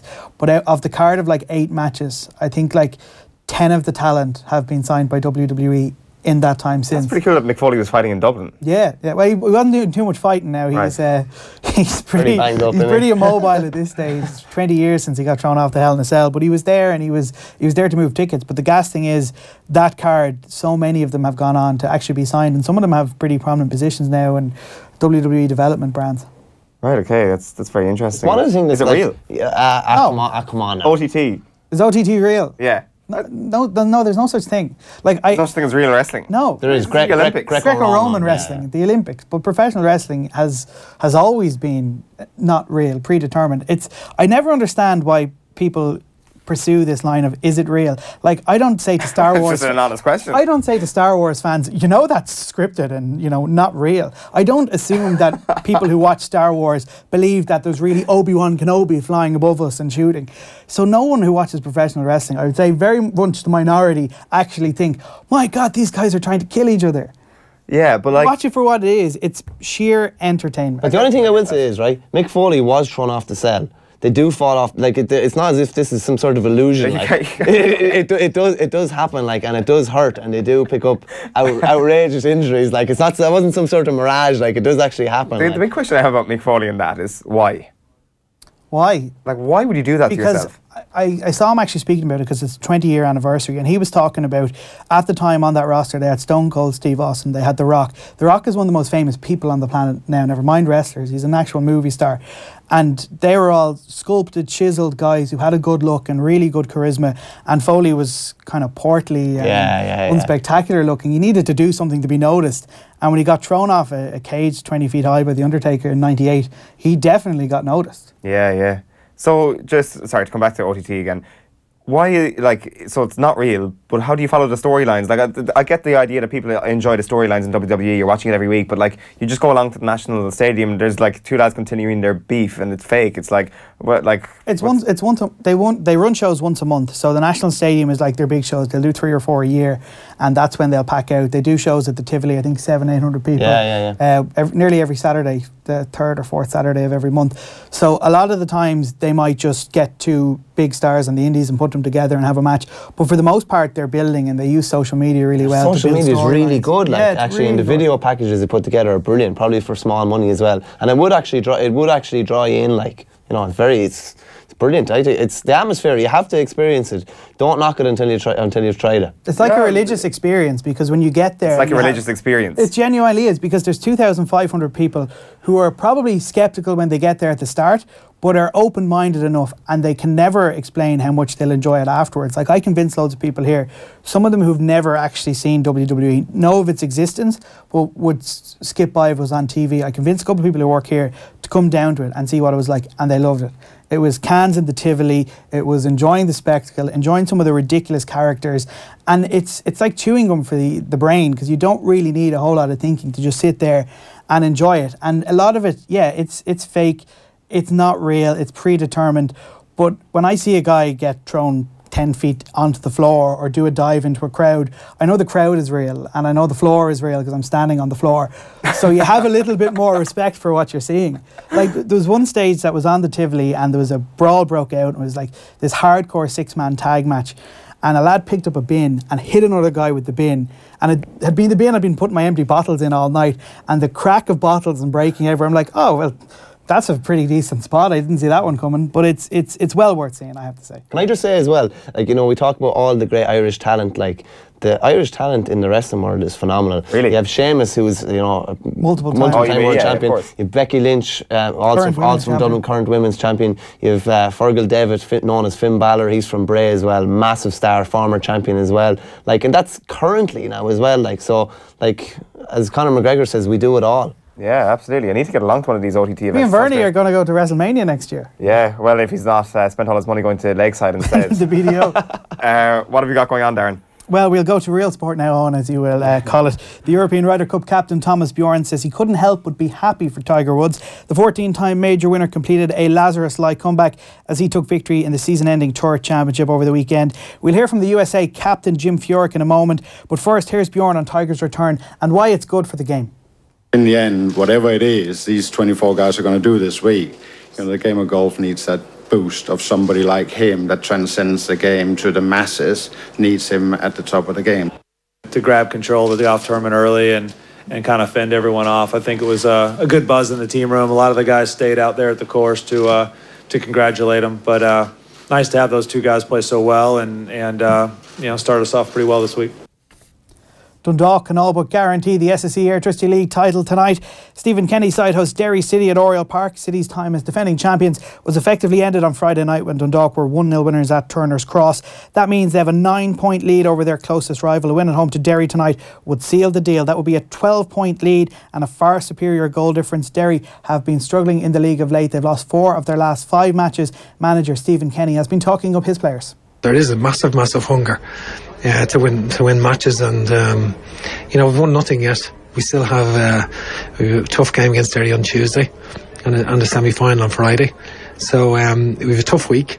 Tuesday night will be a big night in Oriel with Derry coming down, and it's just a significant result tonight coming down, because our record in the last couple of years in Cork in here, we haven't done as well. We haven't done that well the last couple of years here. So it was absolutely terrific win. And the players have been so consistent. Like that's 16 wins in 17, and they've been just so consistent, and it's credit to them really. The Liverpool striker Mo Salah has won the FIFA Puskas Award for best goal of the season. The Egyptian strike against Everton in the Merseyside derby last December topped a fan vote, it should be said, from a shortlist of 10 stunning strikes. While accepting the speech, Salah tempted fate by keeping his speech short because he expected to win the Player of the Year award, which went to Luka Modric. Nothing to say much about that, but I'm very happy and very proud. I have to thank everyone who voted for me, and looking forward for another award tonight. Thank you. Look forward to getting the award later tonight. It was a bit cocky, wasn't it? It was. Didn't work out for Modric. Scooped the Player of the Year award, beating Salah and Ronaldo to that prize. The first time a Croatian player has won that. Brazil star Marta now has the FIFA Player of the Year award, more of them than Ronaldo and Messi. She's taken the top individual prize in women's football for the 6th time. Well, Páirc Uí Chaoimh will be packed to the rafters later today for the Liam Miller tribute game. The former Republic of Ireland international passed away after a battle with cancer. A Manchester United Legends team which are just touching down in Cork, we understand. Here's an image just posted on Twitter. They're looking in good shape apparently. Roy Keane will manage that team of United Legends with the likes of Dennis Irwin, Rio Ferdinand, Paul Scholes, Gary Neville, Ryan Giggs, Nicky Butt and many others togging out. Damien Duff, Robbie Keane, Kevin Kilban all feature in the Irish and Celtic side, which will be managed by Martin O'Neill. Gates open at the Leaside venue at 12:45. Kickoff is at 3. Will O'Callaghan is there for Off the Ball. The gala dinner will be at the City Hall in Cork. It follows where a number of auctions will take place. All the benefits from today's activities will go to the Miller family and the Marymount Hospice. Well, finally, rugby, some good news for Munster fans today. Conor Murray's neck injury may not be as bad as initially feared. It remains to be seen how long the Irish scrum half will be out of action for, but Jerry Flannery gave a pretty positive update from the coaching staff side yesterday. He told reporters that Murray is progressing well and is beginning to start contact training once again. Nice one, Darren. Thanks for that. One other story. This is from Maracloon. A sinkhole after appearing on the GAA grounds, and this is a school nearby as well. Frightening image, isn't it? Bananas, isn't it? In fairness, like, it's basically after splitting the field in two, like.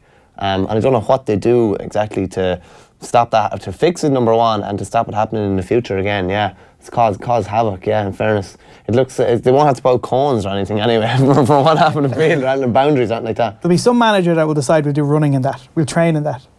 Yeah, so the school is evacuated, roads are closed, and obviously the GAA club has shut down, the whole ground was shut down obviously yesterday morning. Like, that is, so it's after an underground disused mine for gypsum rock caused part of the land to collapse. So if you're interested in the science, that's why it happened. There's a quarry in the background there, yeah. So Egyptian rock, did you say?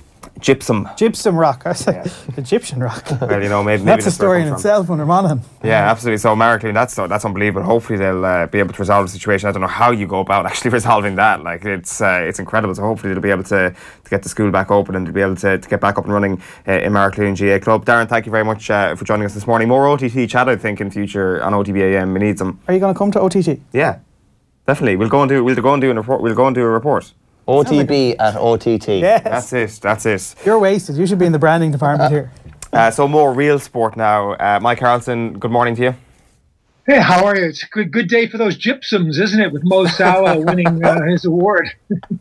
Let's talk rookies. We want to get, I think they have big news actually this morning. It is Mike Carlson's top 5 rookies. So we wanted to get your top 5 offensive rookies. But I love this sinkhole idea, because I think what they were doing was testing it out. They've got a button in the coach's thing, and he pushes the button, the sinkhole opens. Opposition falls into the sinkhole. And then, it's all, what a terrible mistake. Like the hole in Mr. Burns' office. In yeah.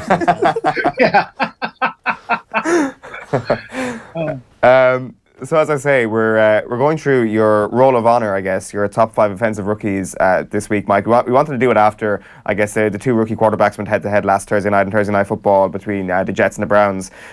So I guess we'll go from 5 to 1 here, Mike. So at number 5, you've got Sam Darnold. At number 4, you've got Saquon Barkley. At number 3, you've got Calvin Ridley. At number 2, we've got Quentin Nelson. And at number 1, it's a new boy, finally, and I think he's going to be QB1 for the Cleveland Browns, is Baker Mayfield. Yeah, 32 minutes of play in the NFL, and he's already headed for the Hall of Fame. It's amazing. You can't judge these guys really on this 3 games production, but Mayfield really looked like what I thought he would look like coming out of college, which is kind of the upside of him was a Drew Brees, and he showed a lot of those same kind of qualities. Good vision downfield, real good accuracy. They played so much better when he came in, and I keep saying Cleveland's got the quality on the team to be an 8-8 team. They're in a tough division. There's going to be a lot of good defenses that he's going to face, but I think he's got a good shot at it now, better than the other 3 rookie quarterbacks who are probably all going to be in worse situations. Sam Darnold's at 5 because he's starting. He'll get better as the year goes on. The Jets are not that bad. They've got some talent. But we also saw the first appearance of Josh Rosen in Arizona. We saw Josh Allen have his first good game for Buffalo. And, both those guys also will, I think, be the long-term starters for their teams. The problem is, as happens in the NFL draft, the best quarterbacks tend to go to the worst teams, which makes their life harder. And you see the difference sort of with Patrick Mahomes this year as he sat for a year in Kansas City. And the thing is not that sitting per se is good, but what it does do is teach you how to learn about the game and to read defenses and things like that. And so he comes in, I think, a lot more mature than a rookie is. And, you think of Josh Allen coming from Wyoming, which is sort of in the second tier of the top tier of college football. He doesn't see the kind of defenses he's going to see in the NFL, and that's the big part of the learning curve. But, I picked preseason Saquon Barkley because a running back in the Giants offense was going to have the chance to play right from day one, all season long, and run up some big numbers. And he still can do that. He's on track to do that. So he's probably got a good shot. Quentin Nelson has no shot because he's a guard. But he's just playing like a veteran guard and really good. And we saw Calvin Ridley have a 3-touchdown game this week. In that offense in Atlanta, he's got a chance to have a really huge year as people have to play Julio Jones. There's also Mohamed Sanu. They need a red zone target, which is what he's already become. And the advantage for someone like him or another receiver like Dallas Goedert, the tight end in Philadelphia, or Christian Kirk, who's Kirk's at Arizona, so forget I said that. But they come in to good teams. So if they find a role, they have a chance to be really good. Now, not necessarily to put up huge numbers, but I think Ridley does. So he would be my dark horse at that Rookie of the Year. Just on the rookie quarterbacks, it makes a lot of sense that, naturally the highest draft are going to go to a crap team and therefore they're going to look a lot worse than they potentially are. But just in terms of learning the playbook, is it usually accepted that between the draft and September there is enough time for each and every player to learn the offensive playbook off by heart? Yeah, they're able to hit the ground running usually? You're absolutely right. Yeah, you're absolutely right. That's the relatively easy part. Okay. The hard part is learning how to adjust what you have learned to what you see on the field.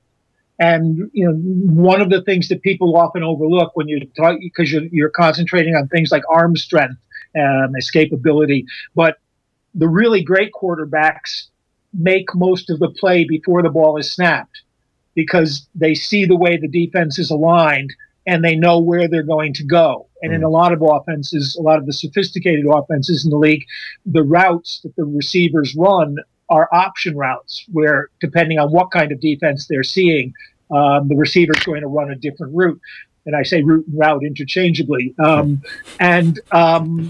So the receiver and the quarterback have to be on the same page. And for a young quarterback, it's sometimes he has to make that read right every time. And hoping that the receiver will do that. And that's the real hard part of the learning curve. The adjustment to the speed of the game comes eventually regardless. But if you don't understand what you're seeing, that's the hard thing. Yeah, so Baker Mayfield, Mike Carlson's #1 rookie for 2018. Like, how far can this guy go? I know, we're literally basing it off Thursday night at the fact that he was picked #1 in the draft. Obviously, there's huge hype. There is form there from college. Like, I was personally a big Baker fan as soon as on draft night he replicated that Brett Favre picture, and I think that just showed a load of confidence. I think he's got a real nice cockiness to him. I think it's fair to say that, Mike. Like, how high is this guy's bar? Is he potentially Tom Brady, Aaron Rodgers level? Like I said, I think he's potentially Drew Brees. He's got a very similar skill set. And coming out of college, he had a lot of experience as a starter, which is a good thing. It helps you to evaluate him better. His completion percentage was always high. They play in a wide open style of ball, even at Oklahoma, especially at Oklahoma in the Big 12. The defenses are better that they're facing, but still it's relatively easy for a quarterback to read and see what's going on. But everything pointed to him being successful, except the fact that he's just 6 feet tall. And that puts off some teams automatically. But Drew Brees is, listed, I think, at 6'1", but he's basically just 6 feet tall. And a quarterback who can get rid of the ball quickly, who knows what he's seeing, who can read, react, release, is what Mayfield is. And as long as Hugh Jackson doesn't ruin him in the next 6 games or 8 games or whatever, I think he'll be doing pretty well. Yeah, let's hope that doesnn't happen.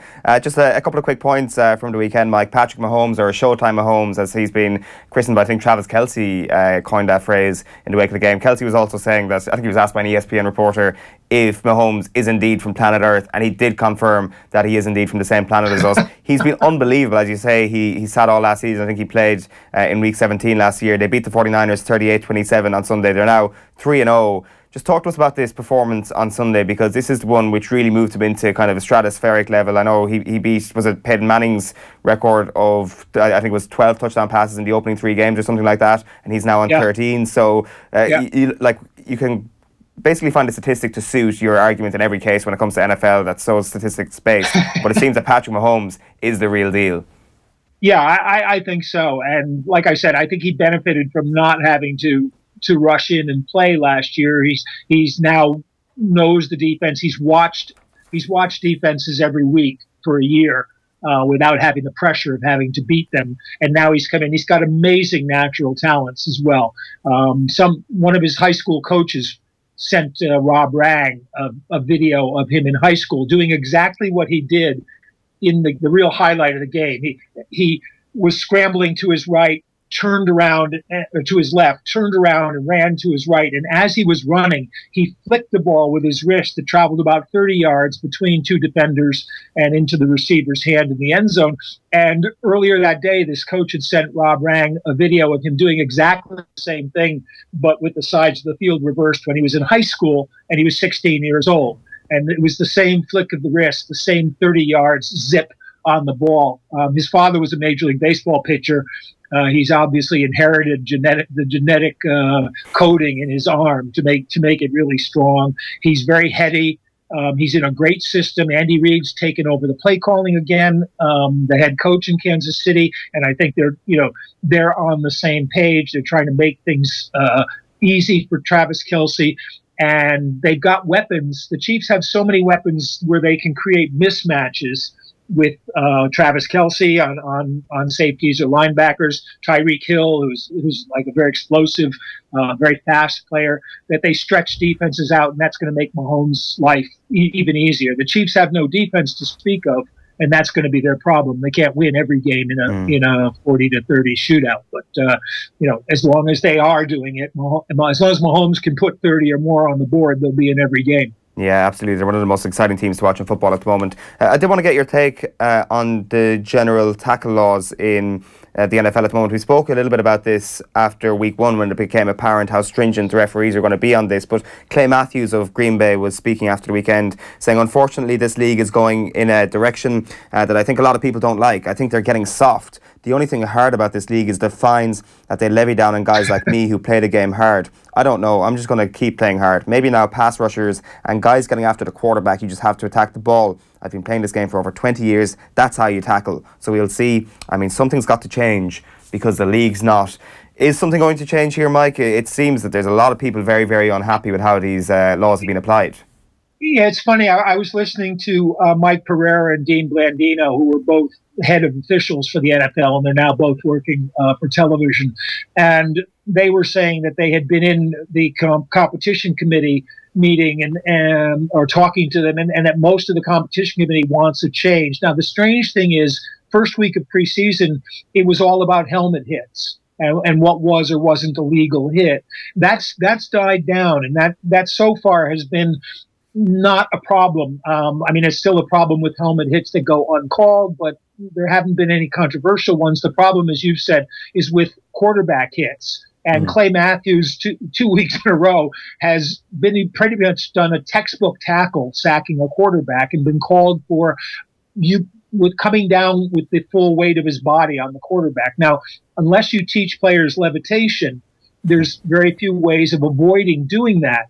And the law or the interpretation as it was put out to the referees this year said violent or unnecessary putting weight on the body. And we can see that because usually it involves a second motion. Ngakwe on Tom Brady in week 2, first series, forklifted him. And then you were talking WWF before, he did what wrestlers do when they put their feet on the ropes to get extra leverage. You could literally see him get those feet up and then to put extra weight on Brady as he fell. That wasn't called, but when I put that opposite Matthews, and that was called, it made no sense at all. And the point that Matthews is making, if it's all one motion and you're doing a tackling motion and you're not hitting him late and you're not hitting him with your head and you're not hitting him in the head, you're going to fall on it. And unless you make an effort to sort of put extra force into that, which is usually easily recognizable, you shouldn't be penalized. And I think the problem with the NFL is they tend to be stubborn in making these kind of changes or changes of emphasis that they tell the referees to do. So it may be a while before they work that out, but they had said that they thought it was a textbook definition of the penalty and they were going to put it into the film that they put out every week to explain refereeing decisions. They didn't. So we'll see. And I think when you look at it, Clay Matthews is absolutely right. And even the quarterback he sacked said that he was right. He didn't think it was a violent hit. And there was one on Aaron Rodgers by Kendricks the week before in Minnesota, and Rodgers said he didn't think it was a violent hit. It's the game. As he said, I don't know if the game is getting soft per se, but they're trying to keep players safe, and it's very hard to take a very physical game and decide exactly where to draw the line on what is and isn't too physical. Yeah. It's easier in wrestling. If I'd known you were talking WWE, I would have worn my Terry Funk Funk You T-shirt instead of my Wesleyan lacrosse T-shirt in solidarity with Bill Belichick, whose season seems to be falling apart. But it often does in the first 4 games of the season. Is Terry Funk your favorite wrestler? Absolutely. Terry Funk and Manami Toyota, who was a Japanese woman wrestler in the 90s. She was the best performer I've ever seen. But Funk is just a legend. Right, you're going to have to come over and go to OTT Wrestling with us. We're going to go ahead next week. Apparently, it's even better than the WWE. So I'll tell you, I'll do that in an instant. Nice one. Well, the invite is intended. Michael in studio here is delighted to have you over. We're out of time, Mike. Unfortunately, we're not going to be able to talk about the Buffalo Bills, but I take it that they're going to win the Super Bowl. So, Mike Carlson, thank you so much. I wouldn't put a bet on it, but if you want to believe, you can believe. Thanks, Mike. Mike Carlson there on the line with us every week, chatting about the NFL. Buffalo Bills, of course, beating the Minnesota Vikings at the weekend, hammering them and Josh Allen with a pretty good performance. So just a quick comment in here from Alan O'Clery saying, I repaired my old Sega Mega Drive and put it in the original FIFA International Soccer. It's virtually unplayable nowadays, but I played the life out of it at the time, and for that reason it is my number one. I love that, yeah. Boy, also Terry Funk t-shirt, and Terry Funk is an absolute, that guy was still wrestling till he was like early 60s, absolute hardcore legend, fought in all sorts of barbed wire matches where things exploded in rings, fire, everything got caught in barbed wire once and ripped his chest open. Oh man, bloody hell, unbelievable, yeah. And it's not real apparently. Yeah, well, you know, it's still real to me, damn it. That guy loves the barbed wire and all that sort of stuff. It's been enlightening this morning, Michael. Thank you very much. Something different. Just two quick ones before. Kieran Fallon Jr. rode his first winner at Leicester yesterday. I suppose a chip off the old block. It was a 25-1 winner, and I think it was his third ride. I think he's a 19-year-old apprentice. Just something to watch out for in today's paper. And just some interesting quotes with Josh van der Flier, who suffered the cruciate injury at the same time as Bernard Brogan. I think they both got operated on by Ray Moran, and I think Dan Carter might have been over as well, doing some rehab with them as well. But just really interesting, the psychology of Van der Flier's recovery, and he kind of thinks that Brogan has one up on him because he got back quicker than him. But by all accounts, from what I hear, Van der Flier's absolutely fanatical in that, and was fanatical with his recuperation. But it's just interesting to hear two kind of sports stars from different kind of codes kind of bouncing off each other like that. That Bernard Brogan recovery is going to be a case study in some medical journal down the line. It's obviously doesn't have like the fascination of say like the Santi Cazorla injury, but just in terms of that recovery, like you say there, Van der Flier, we actually have this up on screen. So he beat his comeback date by 2 months and still lost his fitness race with Dublin football star Bernard Brogan. He wasn't telling me something. He said he beat me by a month and a half, so it's 1-0 Bernard. I didn't even know that he was in. Ray Moran, who did the surgery, came in and said, I just did Bernard's there, and you can be buddies. Like as you said, Van der Flier, obviously a very competitive person, naturally every professional is, but he's also got a huge benefit of age on Bernard Brogan, and still Brogan got back quicker. I suppose maybe there might have been different levels to the injury and stuff like that we don't quite know, but still that Brogan recovery is going to be phenomenal in their 30s. Savage. It might be a career-ending injury. Like just think of all the careers that were ended years ago before great rehabilitation and surgeries came in because of that. It's phenomenal what he did. Yeah, Mike, thanks for coming in this morning. More OTT, more BDO chat soon, I hope. So Off the Ball is back tonight from 7 o'clock when the lads will be chatting Liam Sheedy and two of the stars of the Liam Miller tribute match, Kevin Kilban, Keith Andrews and Kenny Cunningham will be on the Ireland Celtic team this afternoon, and Kevin spoke about his preparation on last night's show. We'll play you out with that in just a moment, but just a reminder, if you want to get involved, you can buy a non-attendance match ticket for just €7. Details can be found at supportliammiller.com. We'll see you tomorrow morning. Good luck for now. You know, what kind of silky skills are we expecting to see on show from Kay Kilban at Porky Queeve? Well, Rich, when has there been any silky skills on show from me? Maybe post 1999, I would say not. So you might say putting your head down, kicking the ball beyond your full back and trying to chase after it is not a silky skill. I suggest otherwise. That is a skill. Yeah, well, so did I. I made a career of it until about 1999. So there you go. Once the leg started to go ever so slightly into midfield. Yeah, there you go. No, looking forward to tomorrow. It should be a good day. Really, really good day. How many people will actually be at the game, we'll see. But I'm looking forward to just getting back out and playing 11-a-side again. I was on to Kenny. I spoke to Kenny earlier on this afternoon. Kenny's worried. That's all I would say. Kenny's worried. Why's Kenny worried? Kenny's been out in the park with a ball. He said I had the ball pumping the ball up, kicking the ball against the wall to start with. Then I was out in the park doing little shuttle runs and everything. Kenny's actually been doing shuttle runs. I'm not going to lie, he came in here last week and he's looking like Kenny's not. There's never any fat on Kenny. Kenny's fine. But Kenny came in last week looking he looked like he'd shed a bit. He looked like he's. Did he bring in donuts like he normally does? No, there's no baked goods. Well, I was telling. That says it all. Yeah, but Kenny even in his heyday, Kenny would have been the sort of fella who would be eating full on desserts. He'd eat his donuts. Not a bother for Kenny. He would eat anything at all, and there's not a pick on the lad. Never was. No, but he's after getting skinnier. He's actually in training for this thing. Yeah. I think he's doing a bit of running now. That's what he's doing. He's out running. Be wary. Happy new. Be wary. OTB AM. Thanks to Screwfix.ie. Championing the trade with a dedicated call centre.